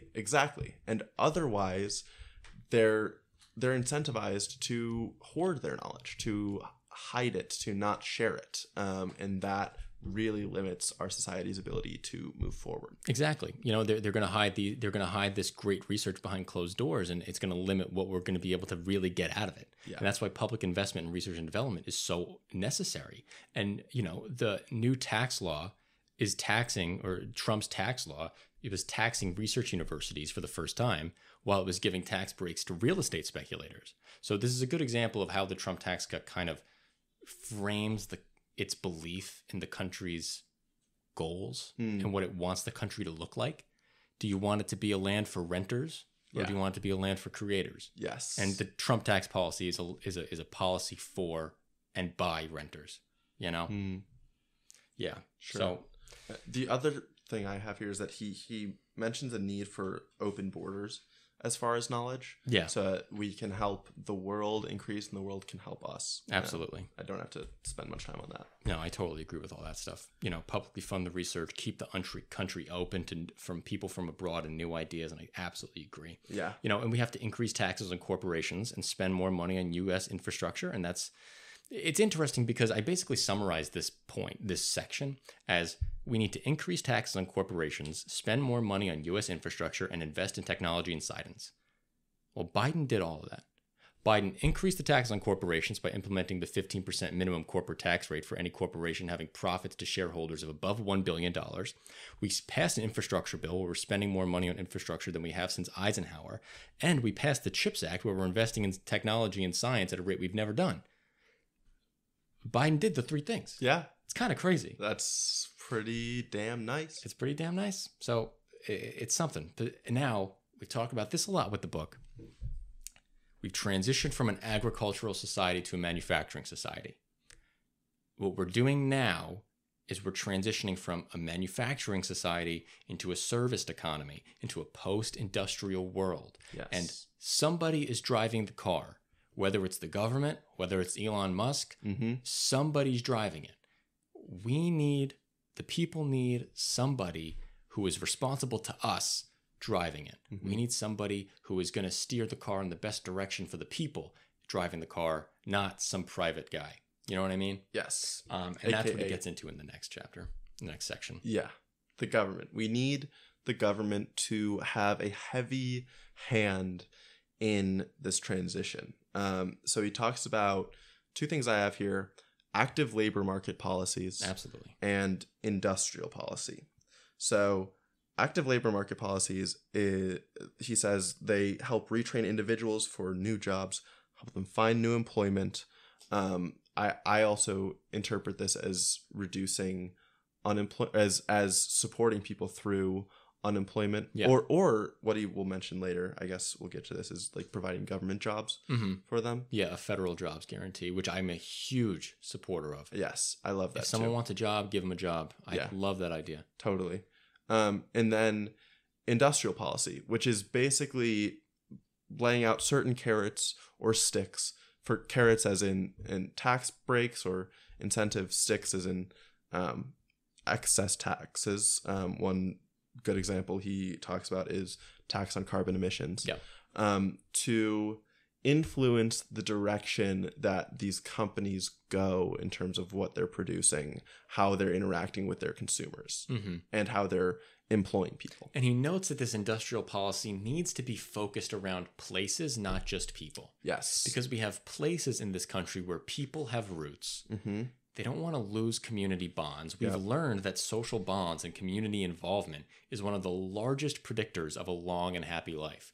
We don't want to lose that. And I think the CHIPS Act does good with that. I think it encourages a lot of production and investment, even in rural places around Ohio, you know? Especially in rural places in Ohio. Yeah. And I think that's a really great aspect of that. I think that is a spatially cognizant industrial policy move. And I was really happy to see that. He gave the example of Manchester in the United Kingdom that was able to transition from a textile hub to an education center, and it was through government intervention that it was able to accomplish that transition. And that's what we're going to have to do going forward. Yes, it's a very specific antidote to like the industrial jobs that were lost to globalization. Yeah, I mean, I'm going to bring it back. I'm going to bring it back to Gary. Yeah. We need an industrial policy that's going to tell the people of Gary that we're coming to help. Yeah. We're not going to ask you to go move to San Francisco where houses are super expensive and cause more problems to the housing crisis. We're going to say, stay where you are. We're coming to get you. Yeah. You know? Exactly. Okay, next up I have social protection. Yeah. Being the next big thing. So Stiglitz says there are gaps in our social insurance. It's not good enough and we need to fix it. I'm very much on board with all of this. Definitely. He says we need to reform our unemployment insurance with better payments, which means bigger payments for longer periods and more people covered. Right now, our unemployment insurance plan looks like you can be unemployed for 6 months and get payments. For those 6 months, you get paid half of what you were making on a weekly basis before you lost your job. I don't remember. Does Stiglitz talk about like number wise what he wants? No. No.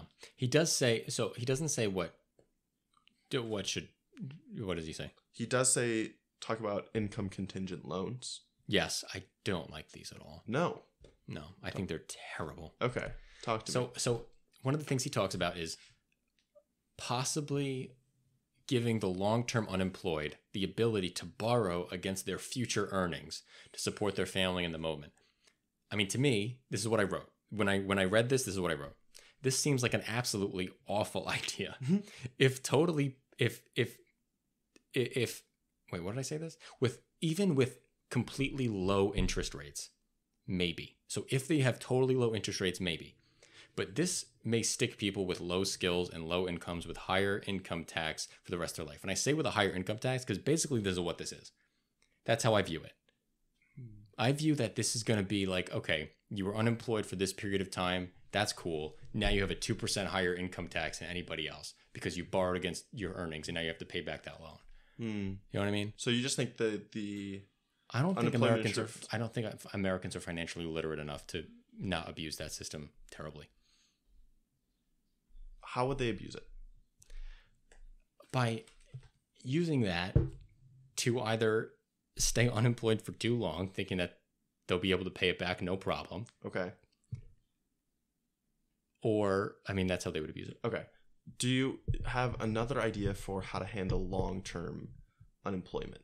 Is it just we need more funding so that we can extend this insurance past the 6-month period that it currently is at? I think the initial unemployment that you get should be higher than 50%, and then it tapers off as it goes on. So it goes down from like 50 or from 70 to 60 to 50 to 40 and then goes away maybe for like a year. But I like his other proposal where he's talking about paying people to go back to work, where the government will basically give you a sign-on bonus if you go get a job to encourage people back into the labor market. Because he says that individuals get an unrealistic expectation of what they should get from their next job after they're laid off. They don't want to take a lower salary, or they think that they should get a salary increase after they've had more experience. But the federal government giving a signing bonus to if you go get a job will encourage people to get out there more, which I think would alleviate a lot of long-term unemployment. Okay. Yeah. I like that. Yeah.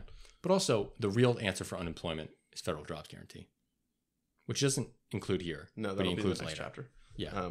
But that's definitely talk about that. Yeah. Then he has the other solution, which is the UBI. Yes. The UBI, the Universal Basic Income. Well, it was interesting because he talks about UBI. He gives a lot of information about it.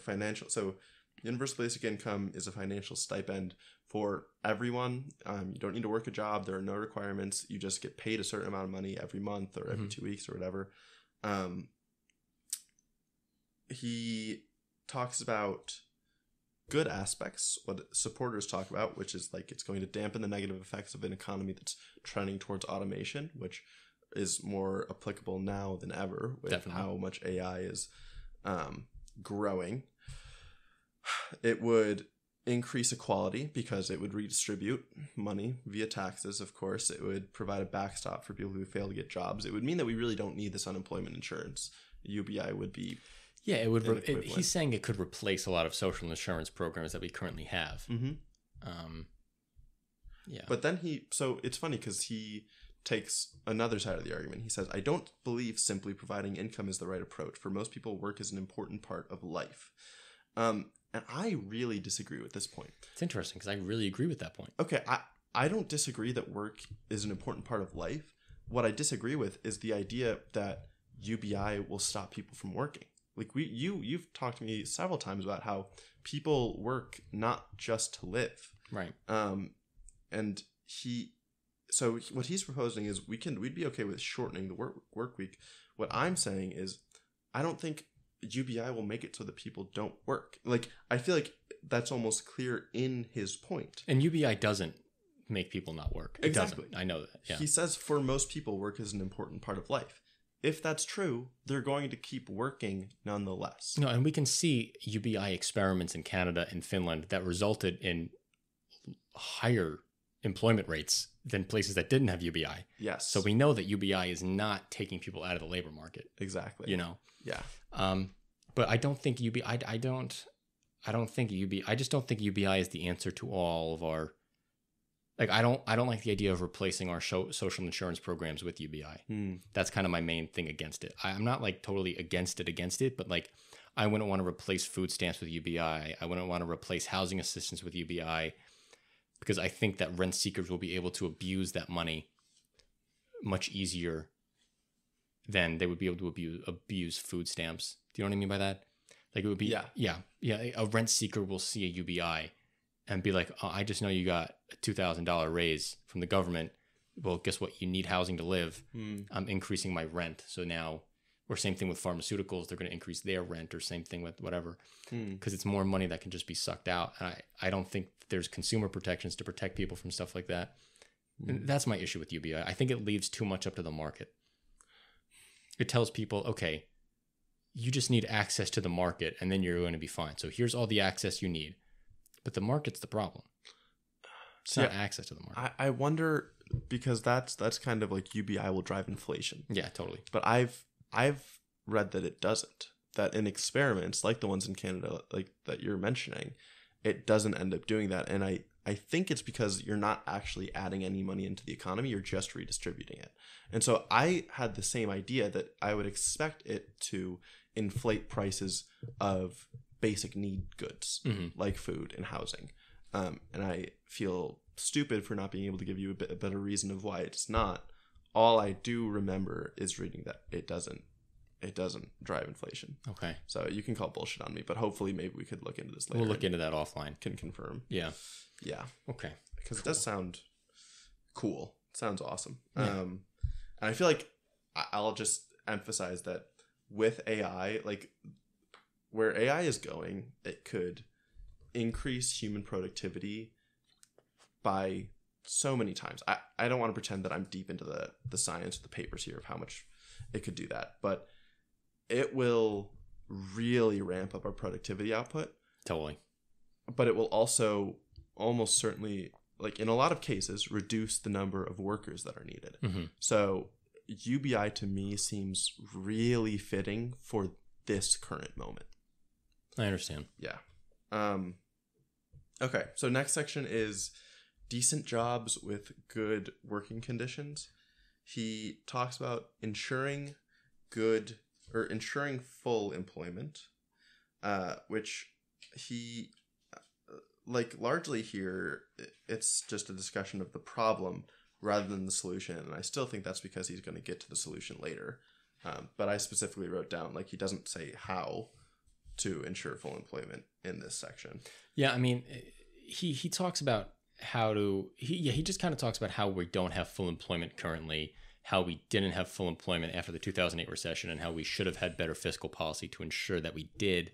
He also talks about how not having full employment leads to poor political moments, and that's what it makes people open to demagogues who will target migrants, for fear that they'll take their jobs. And then people don't trust economists who tell them that all their job losses to globalization will eventually be replaced with better jobs. They don't trust any of that, because the job is the most important thing that you have.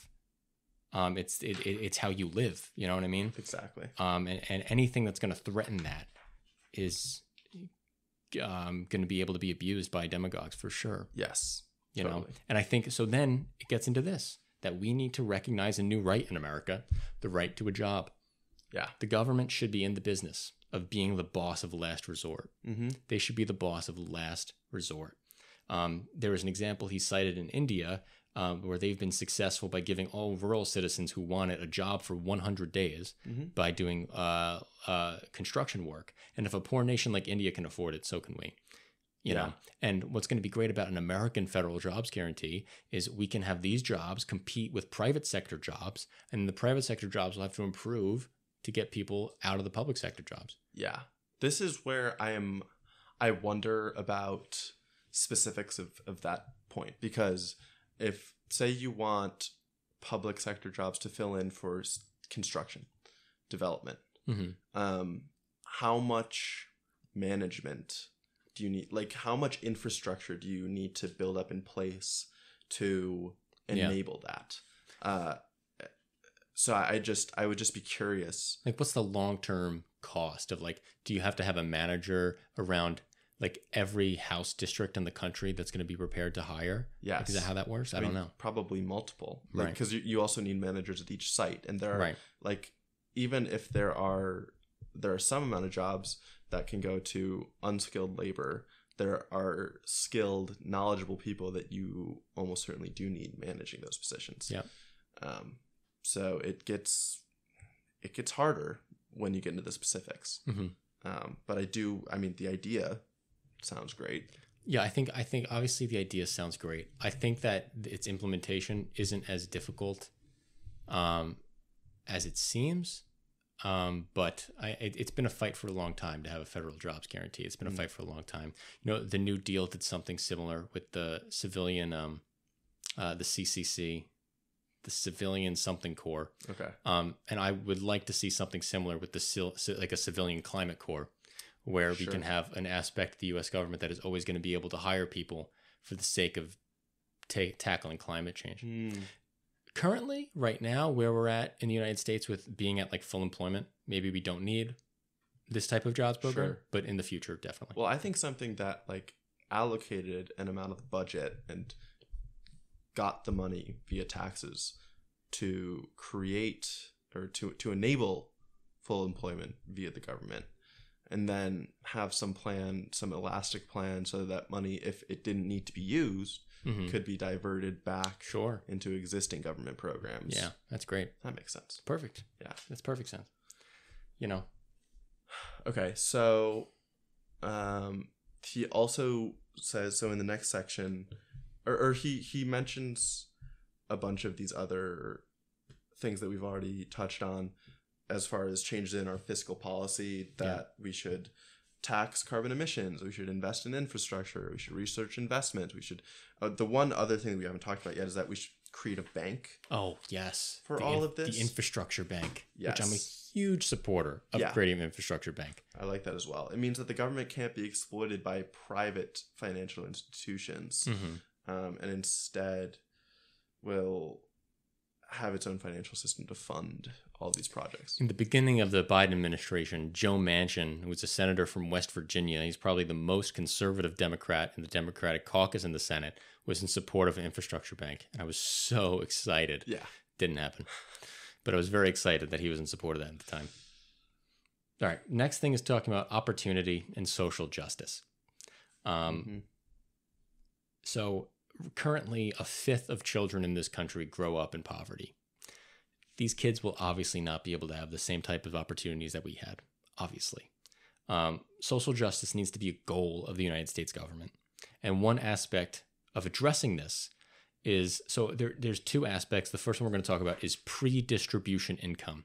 Now, what is pre-distribution income? That is the distribution of market income. That is before the government gets involved. And how can we do this? And why would we want to do this? First, it lessens the burden of redistribution, which I think is a desirable goal. And then we need to increase the minimum wage. And then for post-distribution stuff, I think we should double the earned income tax credit and reinstate the child tax credit as created by the American Rescue Plan Act. You know, and these are things that will encourage family development, encourage make it easier for people to live off the job that they have. The child tax credit thing was one of the best things to ever happen in this country in the last 50 years. It's a shame it wasn't reinstated. You know what's really interesting is the Trump tax cuts increased the child tax credit. It did. Yeah. It did. Doubled it. And then this Biden American Rescue Plan Act increased it by another 1,000. Just crazy. Yeah. Ugh. It was also different because the child tax credit, the way that it was working under Biden, was it was a monthly payment, where with Trump's child tax credit, it just showed up in your tax return. Where it was like Biden, you got a check every day, every month in the mail. Where Trump, it was like a result of your tax return, which is it's a philosophical difference. Because it's not just a tax credit anymore. Now it's like a social program. Okay. You know what I mean? Sure. You know, having the money one time every year is different from seeing it in your mailbox every month. Yeah. You know? That's true. Yeah. Yeah. So he also talks about how our financial system is completely structured around inequity, and how the bottom pay higher interest when they take loans out and then get low interest when they're put their money back in the bank. Honestly, this is like on track with a bank's incentives. You know, this isn't banks being bad for being bad sake. This is what a bank would do. They wouldn't give money to somebody who they don't think is going to be able to pay it back, right? Yeah. So it's hard for me to say like what the solution is to that. I also don't know. Like he never says what's even the proposed solution possibly to that. Does he talk about like establishing the national bank for people? Oh yes, in that case? He does talk about that. I feel like he talked about that previously, though. I don't think he talked about it in this chapter. I don't remember. It might not be. I honestly don't know. I feel like either I didn't take notes on this or you jumped to somewhere that I haven't found in my notes. Oh no. It's all right. No, it's all right. Yeah. What I have for this section. What do you have next? So he talks about increasing the minimum wage. Yep. Providing an earned income tax credit. Love that. Which I do love. Weirdly enough, something that Trump also campaigned on increasing in his Tax Cuts Act, but it didn't end up coming to fruition. I wonder why. I don't know why. You think he was just lying about it? Because Republicans barely supported the earned income tax credit when it was implemented. Okay. So why would they do it now? You know what I mean? And so an earned income tax credit is supposed to be exactly opposed to rent seeking. It's like this is a tax credit you get from getting paid for work that you do rather than income you get from it's a great way to look ownership. At it. Yeah. Yeah. This is a specific tax credit you get for doing labor. Yes.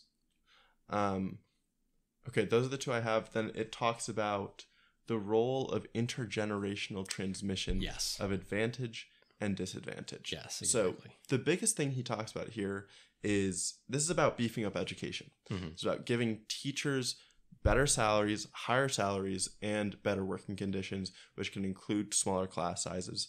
Hugely on board for this. Yep. I was reminded of a podcast that I listened to recently talking about China, talking about government workers in China, and how government work is some of the most prestigious jobs that exist in China. Wow. That seems like a norm shift that is hugely important. Yeah. For us. I totally agree. Right now, the prestigious jobs are, sure, you can say lawyer, but lawyers might be the people who are specifically helping the rent seekers. But you have like bankers as prestigious jobs. Doctors, sure, and other ones. But consultants, yes. The highest money-making jobs are the ones that are most practiced at exploiting the poor and redirecting it to the rich. Yeah. And so to pay teachers more could start to transition that. Because I've said so many times here, it's like, and so is he, so many young, talented, amazingly bright people get sucked into the rent-seeking world. Yeah.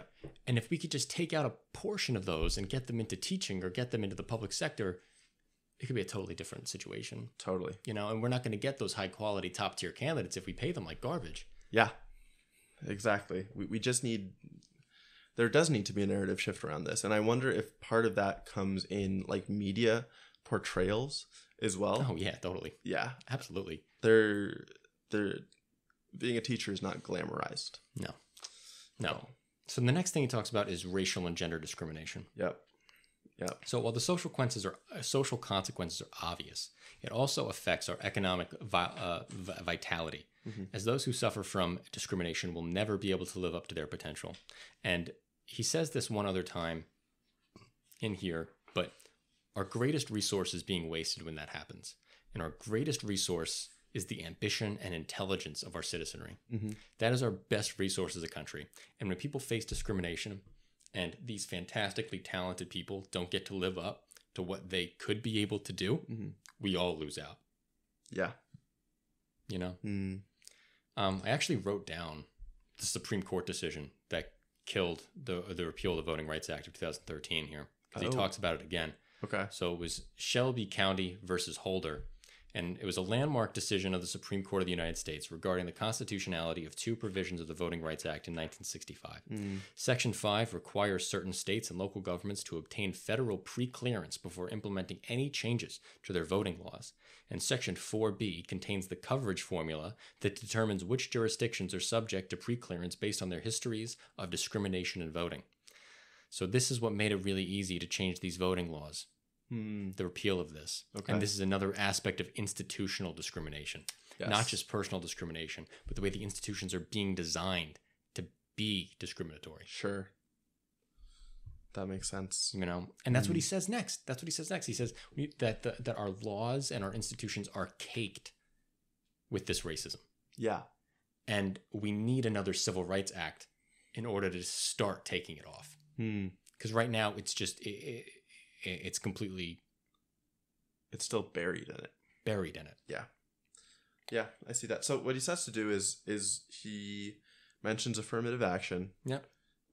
He says... Which is going to be killed. Yeah.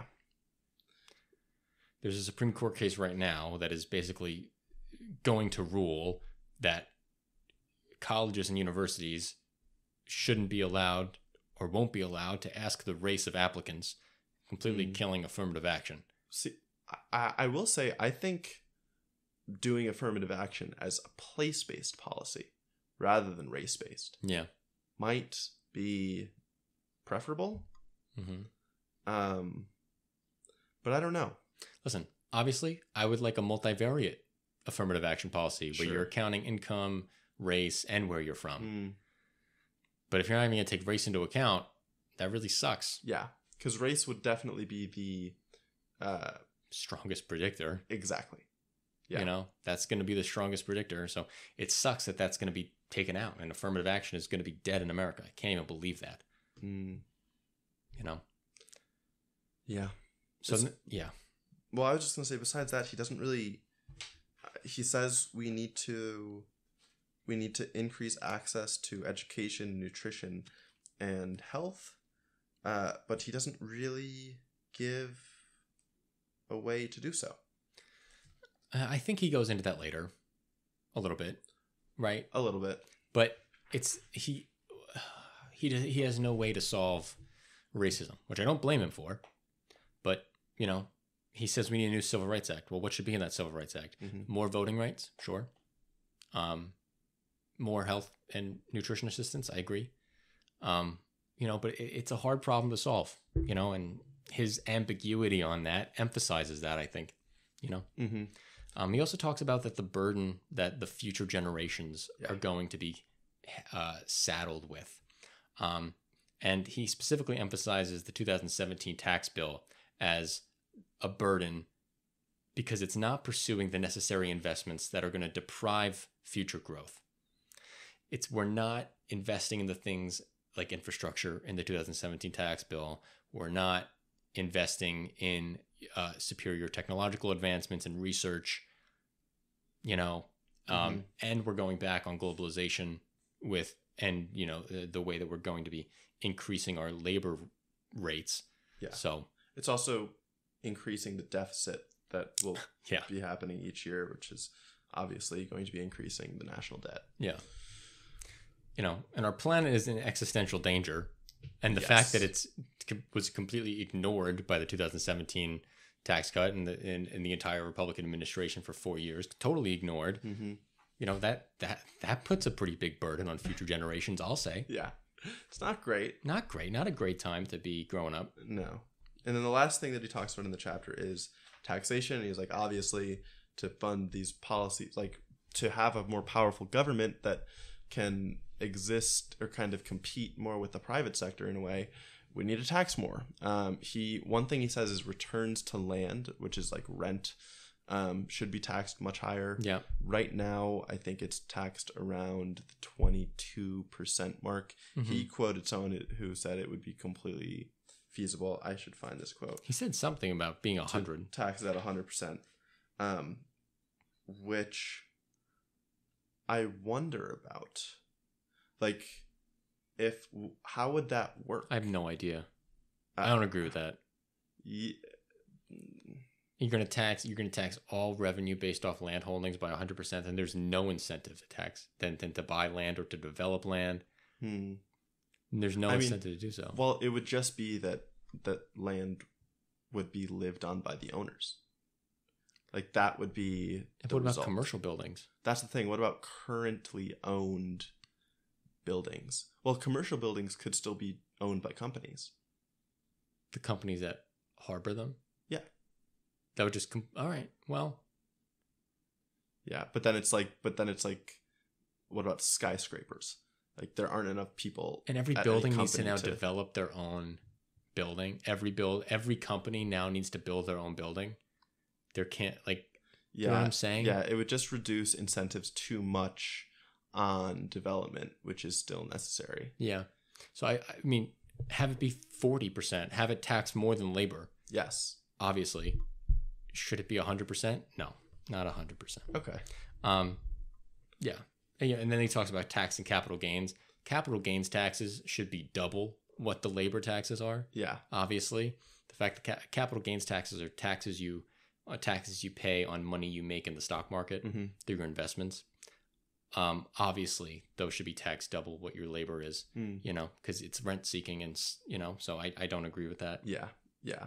Yeah. Trump actually campaigned on getting rid of capital gains taxes. Really? In 2016. Obviously, didn't talk about that once he got elected. Yeah, capital gains is really just like, it's just playing money games. It's gross. In the market. And I mean, I guess you could say it's gross, but also, I mean, a bunch of people do benefit off of it, but I would say the average person benefits by putting their money in the market and just letting it grow over a long time. Well, when I say it's gross, I say it's gross that it's taxed lower than labor. Oh, that's what I mean by it's gross. I don't think the action is gross. I think that part is gross. Okay. The fact that it's taxed lower than labor is like, you really think that like we want an economy and a government that's going to incentivize people to sit at their laptop day trading on E-Trade more than going and being a firefighter?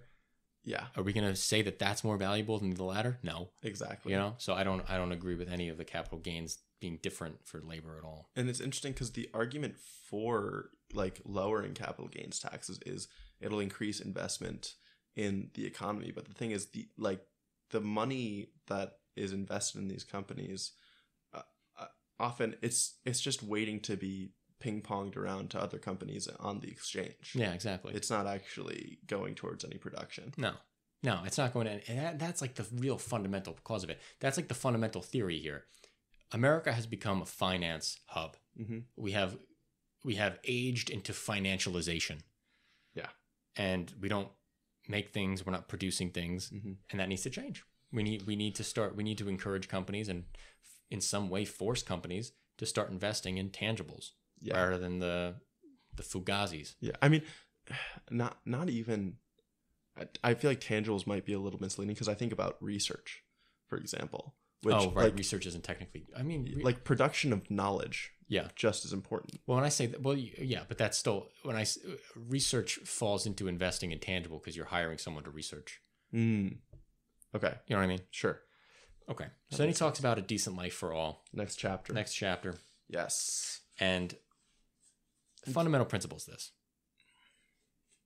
Markets have not done a good enough job ensuring basic needs, and the government's got to step in.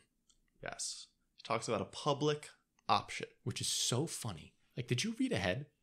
No. Because last week when we were filming, you were like, I feel like so many of these conversations just boil down to we need a public option.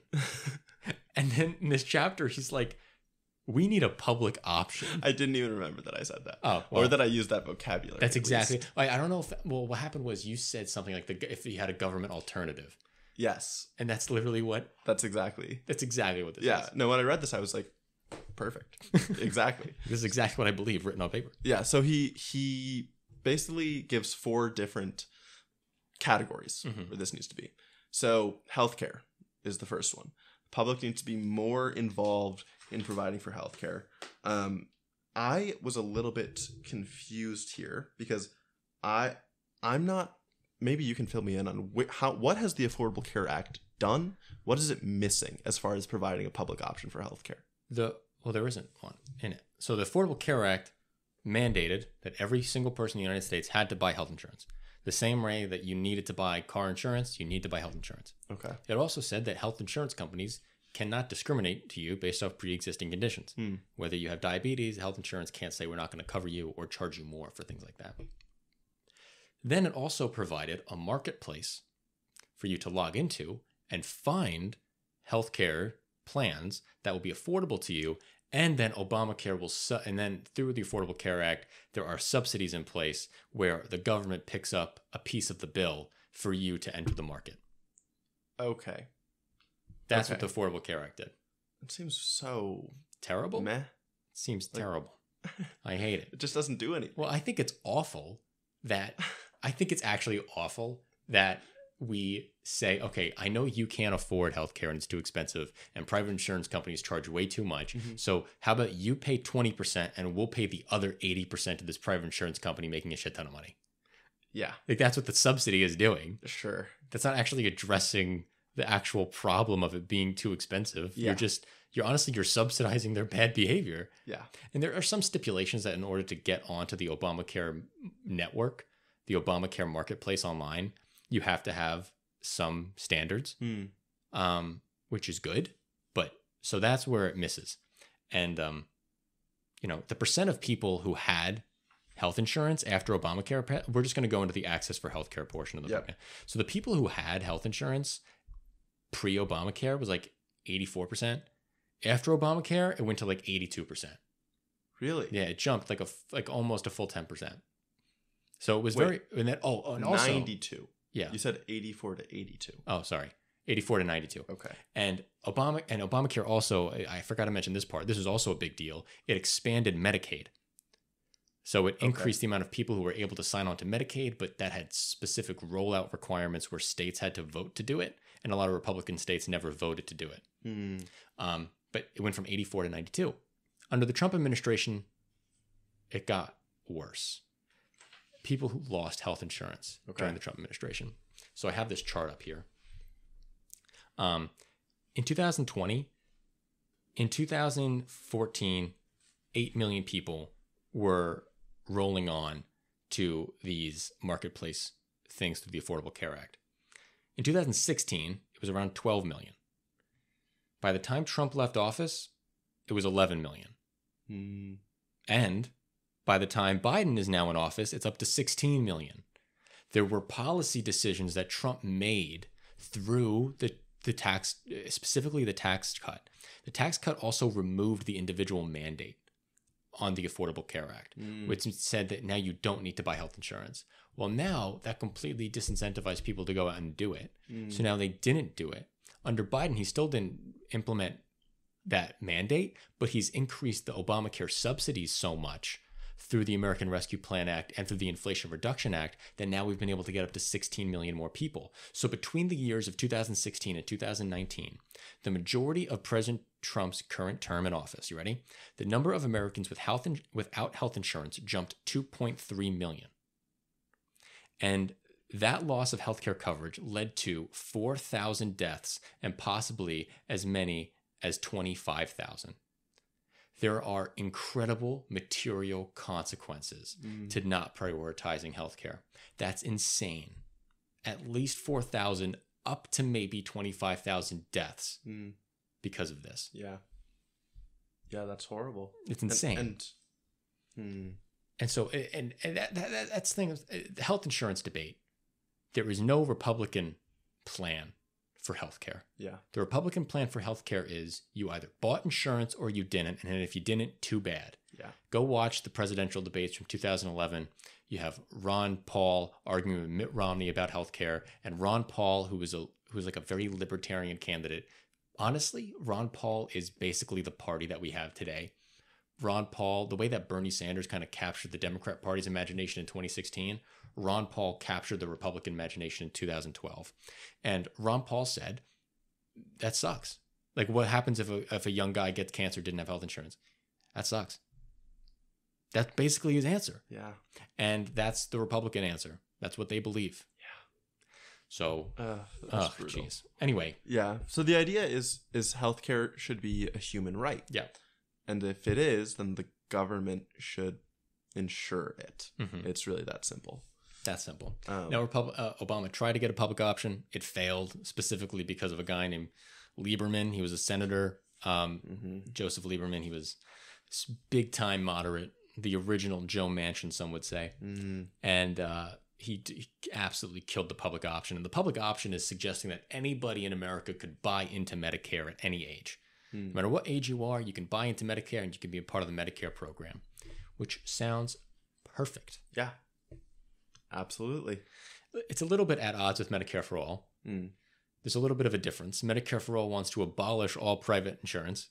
Oh, I don't think there's just no need for that. Like, I don't if you think have there's a a need public for option, that. there isn't a need for that because it's gonna compete with the private options. And they're going to be required to lower their costs or else just lose more and more customers to the government. And he uses the example of the United Kingdom as one where there is a thriving private healthcare insurance industry and government provided health insurance. Yeah. And I think there will probably be a niche for private health insurance to fill into, like maybe for richer, more specialized healthcare needs. But generally, having a government option is going to be the way to go. The only thing I'm concerned about with public option versus Medicare for All is with a public option, I think that younger people who are really healthy won't want to buy into the public option. Sure. And the public option will take on all of the sickest and all of the oldest. And public option, and that might make the private companies way cheaper than the public option could ever be. Okay. Because then the private companies can say, you know, we're only taking the 20 and 30-year-olds because all the 50 and 60-year-olds went to the public option. You know what I mean? Sure. So that's my concern with the private thing still existing, but I think the public option is an awesome place to start. Okay. Yeah. That's valid. Love the public option. Okay, next thing he talks about is retirement. This is a great example of that public-private insurance working in tandem, honestly. Yeah. Yeah, so basically public option for Social Security. Yeah. Needs to be had. I was confused because I feel like Social Security is already pretty robust. So what exactly are the differences he's looking for here? He's looking for Social Security money. Basically, what I talked about last time, and I kind of joked that we need a hedge fund of the United States. Yeah, that's what he's... We need the Social Security Trust Fund to start investing the money in S&P 500 index funds and or infrastructure bank bonds that he's referring to. And we should start making money off of our Social Security money. That's what needs to start happening. Yeah. It needs to start happening. It would help us so much. I know it exposes volatility to our Social Security system. I get that. But in the long run, it will absolutely be more it's so effective. Yeah. The amount of money we'll be able to generate. Totally. Our government needs to be willing to take a small bit of risk. It's the smallest risk. It actually is the smallest risk. I mean, you can literally buy the safest investments, the safest mutual funds at 3%. Yeah. You know? And you don't, with 3% return rates, with no fees, because what's so terrible right now is people have 401ks or Roth IRAs. And if you don't read the fine print, you might be charged a 1% fee for for Fidelity to manage your money. A 1% fee is so much money. If we're talking about a difference of 40 years between a 6% return over 40 years and a 7% return over 40 years, we're talking hundreds of thousands of dollars being given to Fidelity that should have just been yours. Wow. For not even to really actively manage your account that much. A 7% growth of $100,000 compared to a 6% growth of $100,000 over 40 years, worlds of a difference. So that 1% fee, if any of you have a 401k out there, which I hope you do, or a Roth IRA, which you better, go check the fees that you're getting charged. I ran through my mom's, and I recently found out she was getting a 1.1% fee, and I was like, oh my God, you need to change this fund is in right now. Wow. So, yeah. Damn. Okay. Super exploitive. Yeah. So Good giving people a public option to that garbage would be great. I'll be checking up on that. Yeah. Home ownership. Home ownership. Next. So this is probably where I was most confused. He lays out basically a way that the IRS could be used as a mortgage provider. I love this so much. So he talks about how the IRS has a database of historical family income, and that it also has the data concerning housing transactions. Mm-hmm. And so he says these are the data that would be needed to create a mortgage payment vehicle. Since the IRS has this, we should just fold it in. Totally. Are you confused there? I guess I'm not sure. I don't know how these data work to create this mortgage payment vehicle. Oh, neither do I. Okay. I don't understand the nitty-gritty. Okay, no, I don't either. What I do understand is currently the federal government backs the vast majority of mortgages, even if the mortgages are held by the private sector. Yes. So a bank gives you a mortgage, but the government backstops it if you default on that mortgage. Why should this bank be able to profit off of this if the public takes all the risk? Well, if the public is taking all the risk, time for the public to profit, or time for the public to reduce the cost so much because there's no need to profit. Yes, exactly. Yeah. And that's housing. I'm down. Totally down. Public option for housing. Love it. All right. And then finally is education. Equalize educational opportunity, which means create availability for pre-K, give access to colleges and universities to all, reduce the amount of student debt that people have to get into to go to college, and the amount of interest that they have to pay back, which again could work through a government bank. This is again where he gives the option for income contingent loans to be given for student debt. I feel like I'm kind of okay with that. Yeah, I'm okay with that. Income contingent loans can be predatory because just interest can accumulate so fast if your income isn't high. And if you're only paying 5% of your income to the student loan and your income is so low, you're never going to make a dent in your student loan. You're in debt forever. This is okay. Yeah. So that's an issue. Sure. But that's an issue with our current system. If it's federally backstopped, I feel like it's a little different. But also, listen, the real solution here is free public community college and then a free public college alternative. Sure. The answer is not better student loan payment plans. The answer is college is going to be free. Yeah. So, and again, I want to emphasize, this was a part of Biden's family plan in the beginning of his presidency, pretty much all of this. It never happened, but he tried. And I think it's so interesting. Maybe Stiglitz has been... Well, Stiglitz is a Nobel Prize economist who worked in the Obama administration, right? Exactly. So I'm sure he's had his ear. Yeah. Yeah. All right. Okay. Then last chapter... Oh, wait. You know what? Last thing about schools. Go ahead. Sorry. Schools are currently funded through zip codes. Yes. The only way that this is going to be fixed with these education systems is that schools need to be funded on a state level and then federal level. Because if we keep doing this local level funding each school district, poor schools are going to be poor forever and rich schools are going to be rich forever. And the poor kids are never going to have a shot. So he talks about how the federal government needs to incentivize the states to have redistributive funding Yes. for its public schools There you go. to raise up those underprivileged areas. Yes. Okay, and this last chapter, I definitely read the least I have like closely. nothing about it.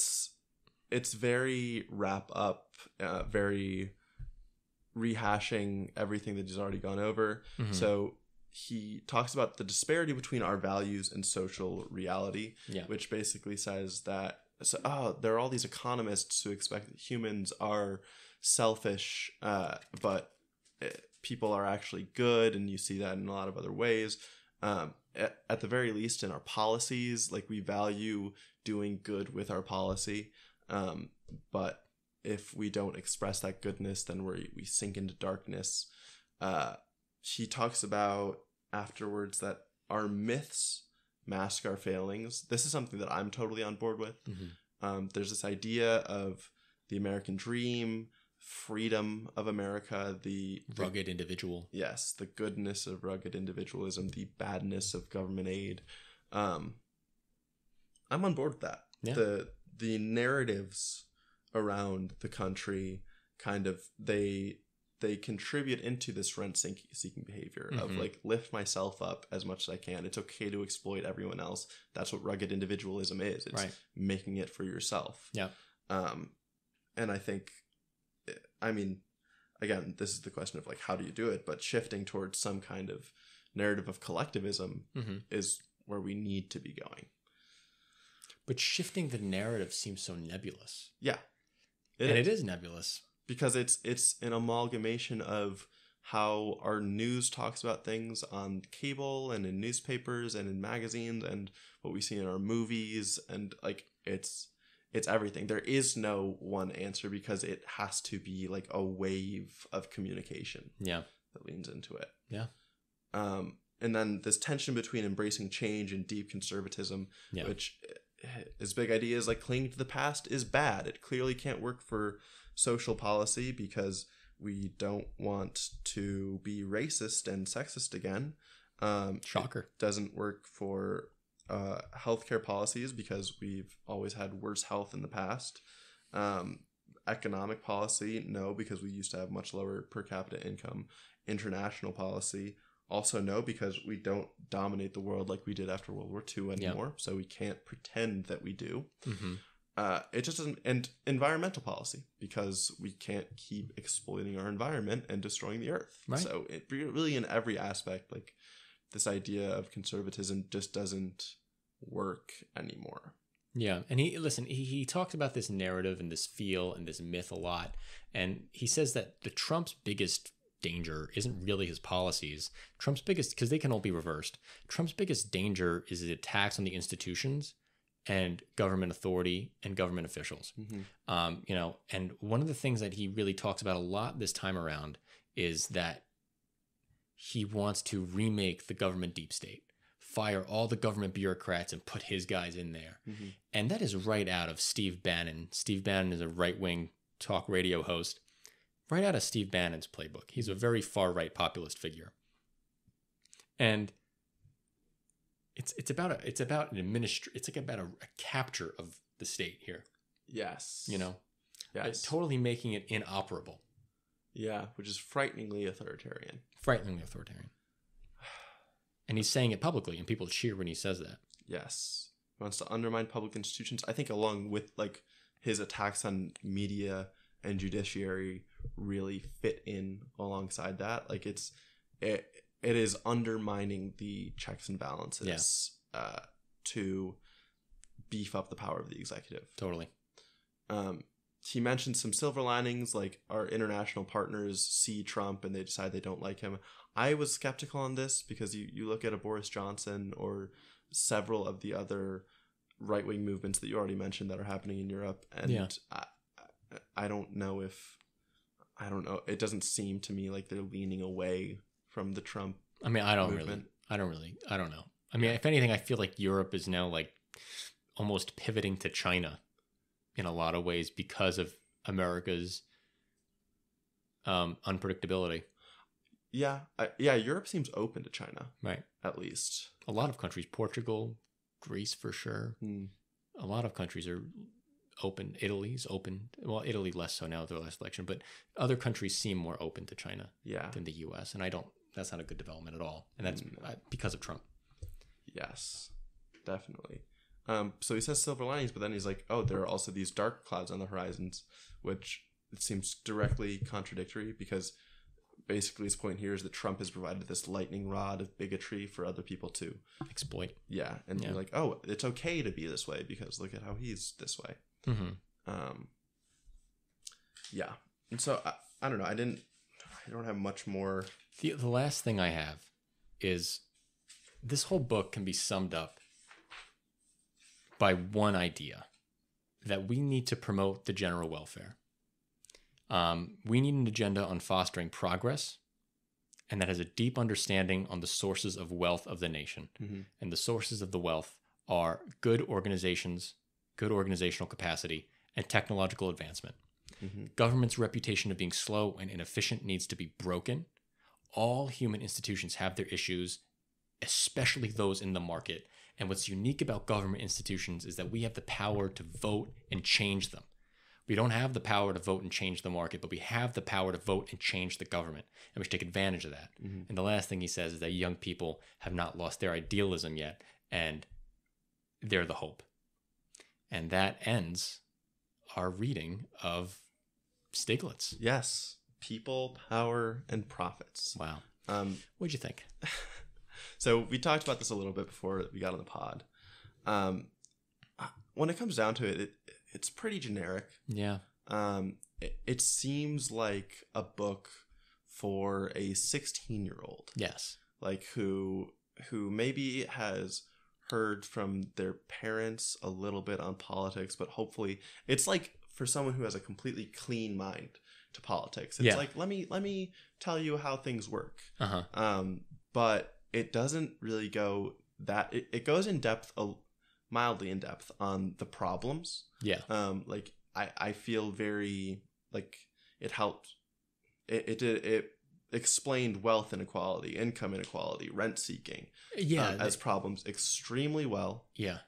But even like once you get into the more specifics, how we got there, like I think the globalization, the financialization maybe was a strength of a chapter. Yeah. But globalization and the impacts of technology kind of seemed all over the place. It didn't give me a really solid grasp. I agree. And then the solutions that we just described, bare bones. Very bare bones. It's like these are the ideas, but you don't get into the implementation at all. And it's kind of like, oh, they sound good, but someone with kind of any inkling of skepticism, I think, is going to read this and going to be hard to believe it. Totally. Just because it sounds like someone who was in the Obama administration. It sounds like someone who's deeply anti-Trump, whose biases are coming through in the writing. And so as I read that, I'm like, okay, these could be good ideas, but I will have to do a lot more reading into them. To check and make sure that these things are accurate. And he cites all of his sources. A lot of references. I checked a lot of them. They're great. But I don't think that, I don't think this book gave the details necessary to really chart out an agenda the way that he kind of wanted this book to be. He really emphasizes that he wants this book to be like a progressive Bible that you can take with you and say, this is what I believe. It's just not like that. It doesn't have the same, it doesn't have a blueprint. And well, you know what? It's like taking an anatomy class, but you only learn about the skeleton. Sure. You know? Okay. You don't know like how everything works on top of that. And you don't know about the hiccups that might come up with implementing such a policy. Yeah. He doesn't ever talk about the hiccups. He never says this is what we need to do, but there is this issue that we need to address. Yes. He just says this is what we need to do. Yes. Or if he does say there's this issue we need to address, he doesn't necessarily address it. True. He just says there's this problem and that, but he still is like, but we should still probably go towards this policy. Right. Like how did something go wrong? No, it's still.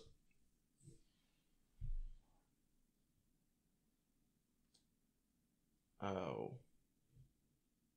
I think it's still okay. It just was a low battery. Oh, okay. Wording. Okay. Which hopefully won't. Tell me when you're ready. You want to angle it a little differently? Yeah, I think. Okay. 3, 2, 1. So I just don't think that the book is detailed enough to really be able to chart out a whole agenda. Yeah. I think it was a good introduction for a liberal-minded person. Mm-hmm. But if you're even slightly conservative, you're never going to read this. Exactly. Ever. Yeah. If you have any prior political opinions, it doesn't do anything. It does nothing. It doesn't move the needle. No. Yeah. But what this book is notable is it seems to be a direct response to the Trump tax cuts. Look at you. I know, right? Look at you. Look how good I am. Wow. Which leads us into our next segment, where we do a little bit of a deep dive onto the Trump tax cuts, specifically the 2017 Tax Cuts and Jobs Act. This is what we're going to go into specifically. Okay? So we read a paper from the Dallas Federal Reserve, which gave a lot of interesting insights with a lot of great sources referenced throughout that we're going to be that we're going to go into. But first, let's give a little breakdown of what the Trump tax cuts did.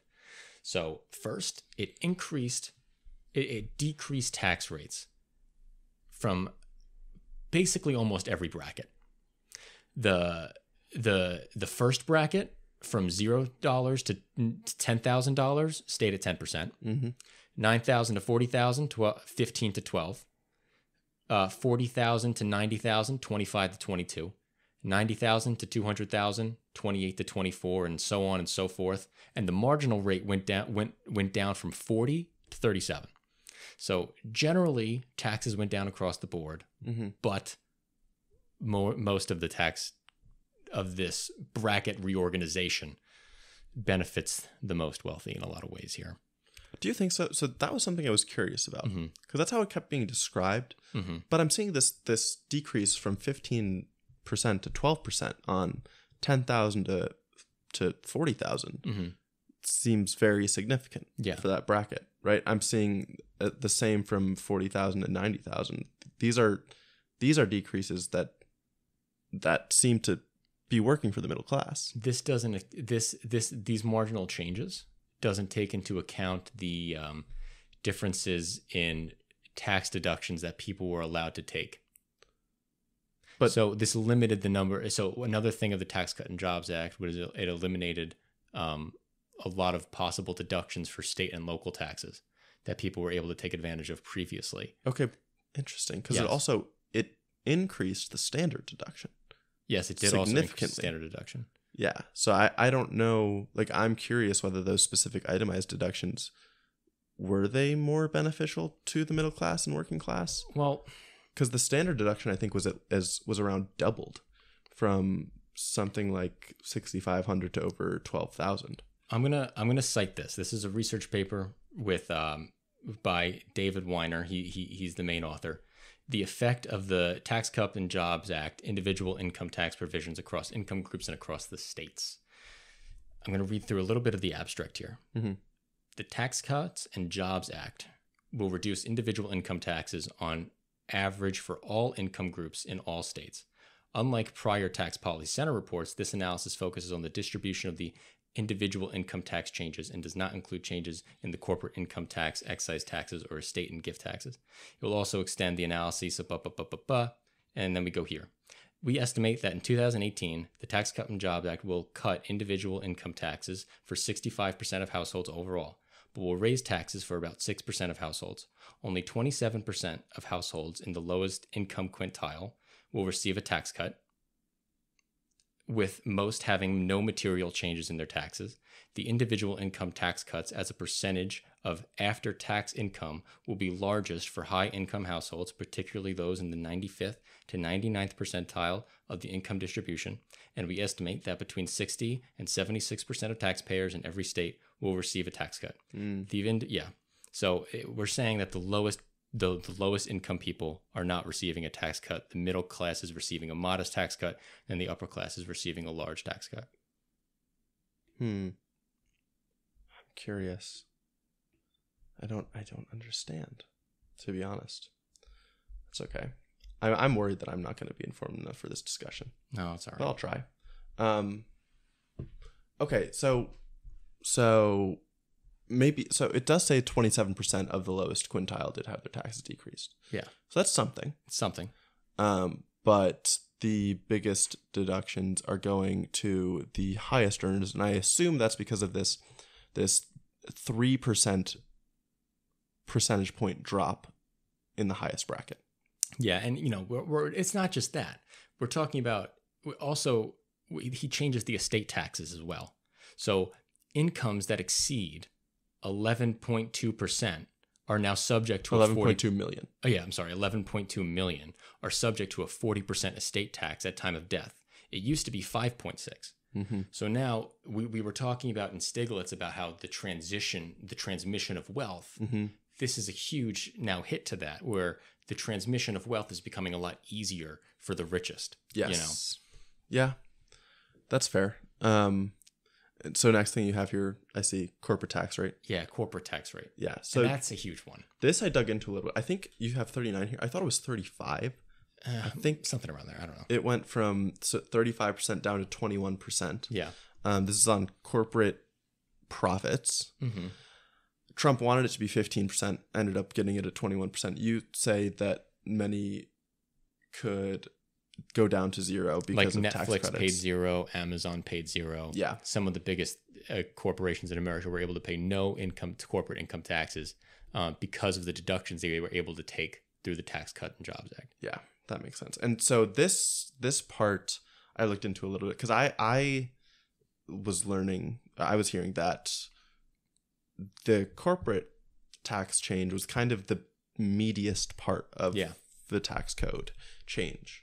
And the idea was that because we are taxing corporations too much, we're driving them away from America. Mm-hmm. And we need to reinvigorate investment in America by reducing the corporate income tax rate. Right. I read a paper that said that investment did increase, specifically private investment with retained earnings significantly increased. And it was like additional investment from, say, exogenous entities or companies that were not internal, so not retained earnings. Right. That wasn't really moved by the tax cuts. But increasing investment, like, I wanna try to be as impartial as possible here. Yeah, of course. Like, that seems good. That seems helpful. Yeah. And look, I think 39% corporate income tax rate was too high. I think that was bad policy. I think that the with Biden's new Inflation Reduction Act having a 15% minimum tax for any corporation exceeding $1 billion of profits reported, that's great. I think that's great. But that's going to tax more out of Amazon and tax more out of Netflix that are maybe investing in tangibles per se. Sure. I know that the tax cut inspired or caused a lot of stock buybacks and stuff, which is not what we want to see. But there was definitely more investment. And as we'll get into, there was GDP growth because of the Tax Cut and Jobs Act. Yes. It was not all bad. It did do something. And so this paper written by the Dallas Fed, it starts off by showing that previous multipliers to tax cuts are estimated to be around 1 to 3.5. Now, what's a multiplier? A multiplier is change in GDP growth. So he was like, previous literature suggests that tax cuts will have a 1% or a 3.5 multiplier to GDP. Where in that realm did the Tax Cut and Job Act fall? Was it in 1? Was it closer to 3.5? Where did it fall? Well, weak economic activity, in eras of weak economic activity, in times of recession, that's when a tax cut's super effective. That's when a tax cut is going to be able to get you to that 3.5 number, probably on the upper end of that multiplier. But he suggests that it's on the lower end.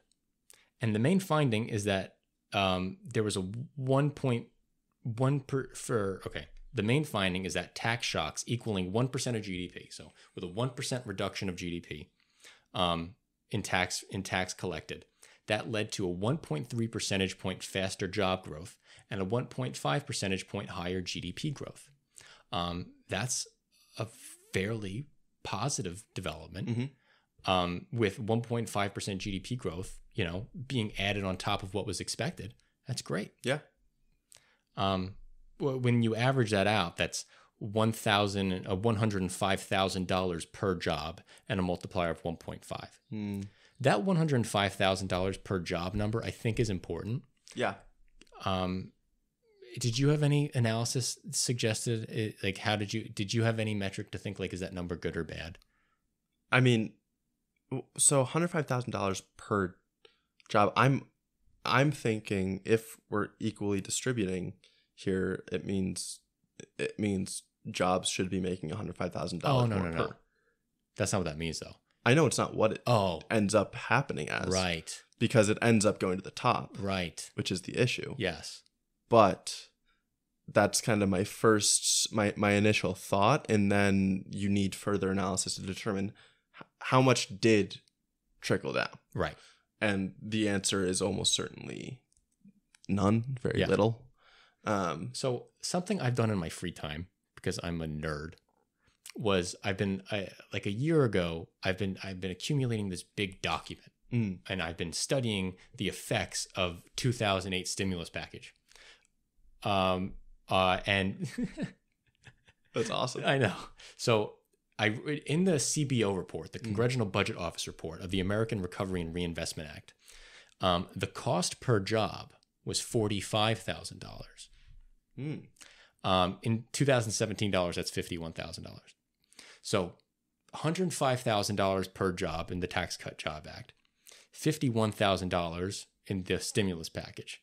Government spending versus tax cut cost half as much per job.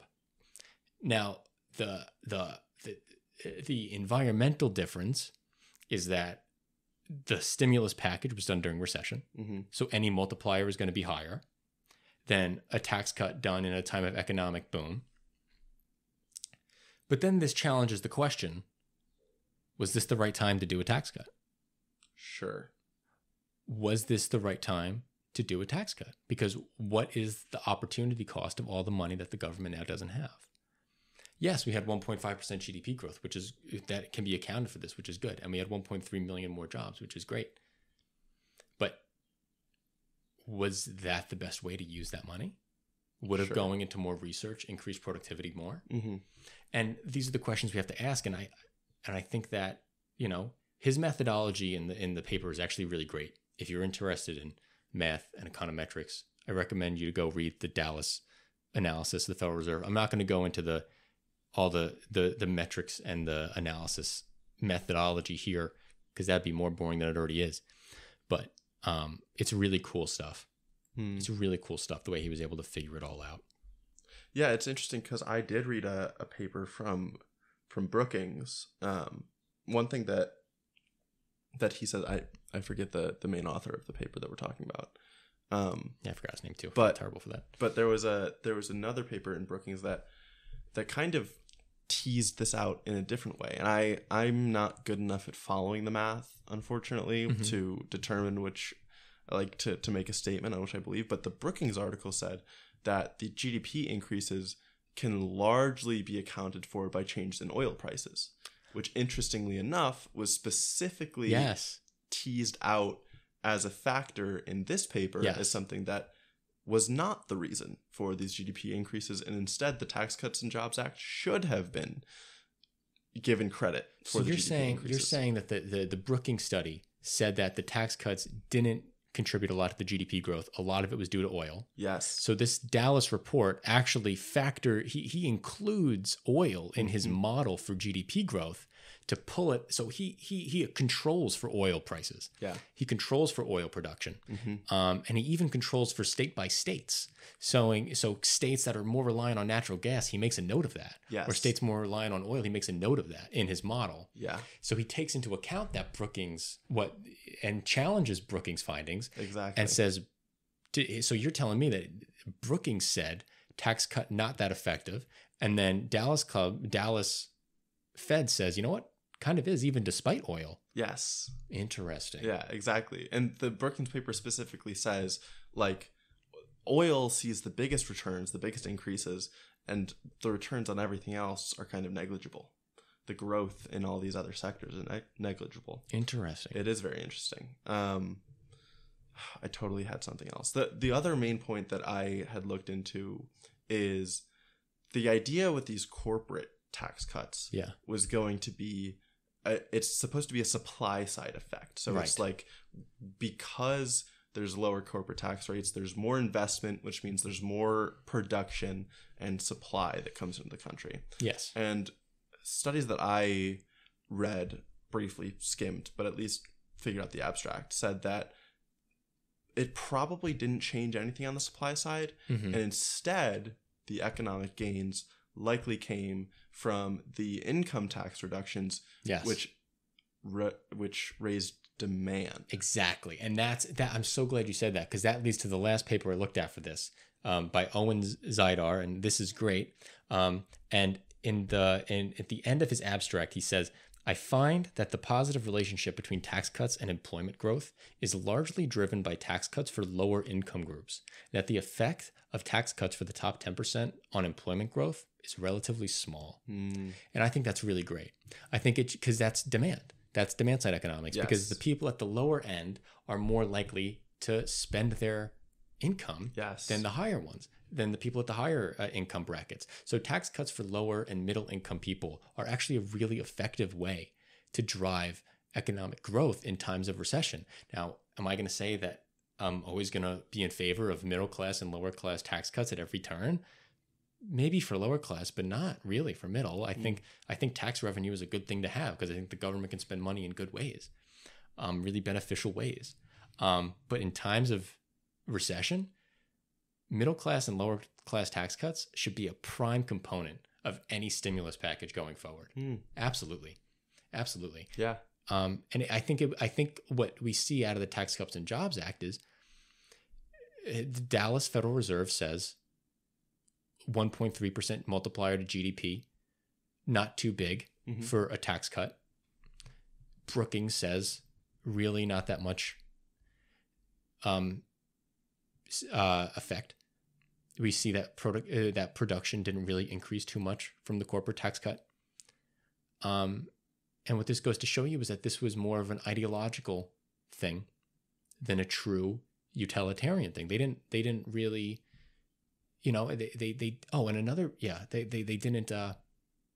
this wasn't maybe like the goal of this thing wasn't solely desire to spur production.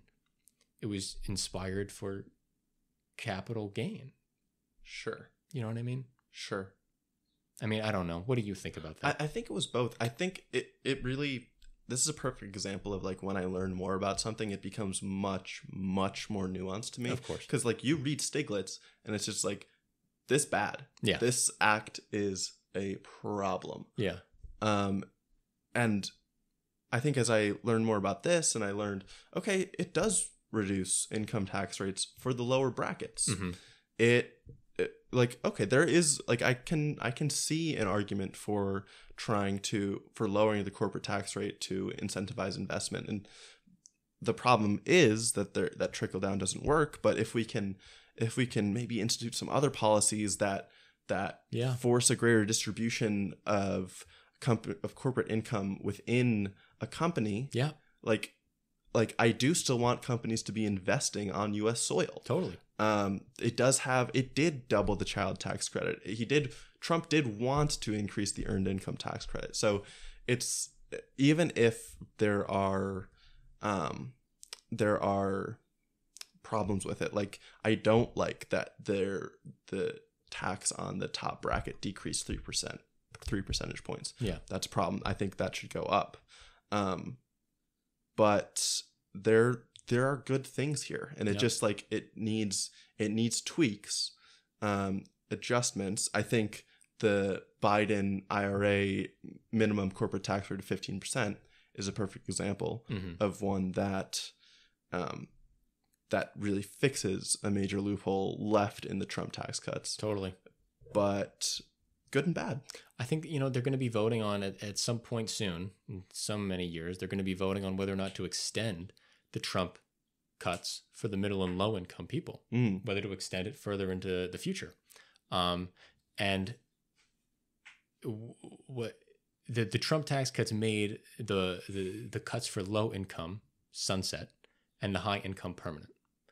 So we need to now pass again to lower the tax, to keep the tax rates on the lower and middle income lower. And I think that's a really great summary of the Tax Cuts and Jobs Act. I think that was really good. Beautiful. Let's call it. All right. Next week. We can just end it at that. What timing?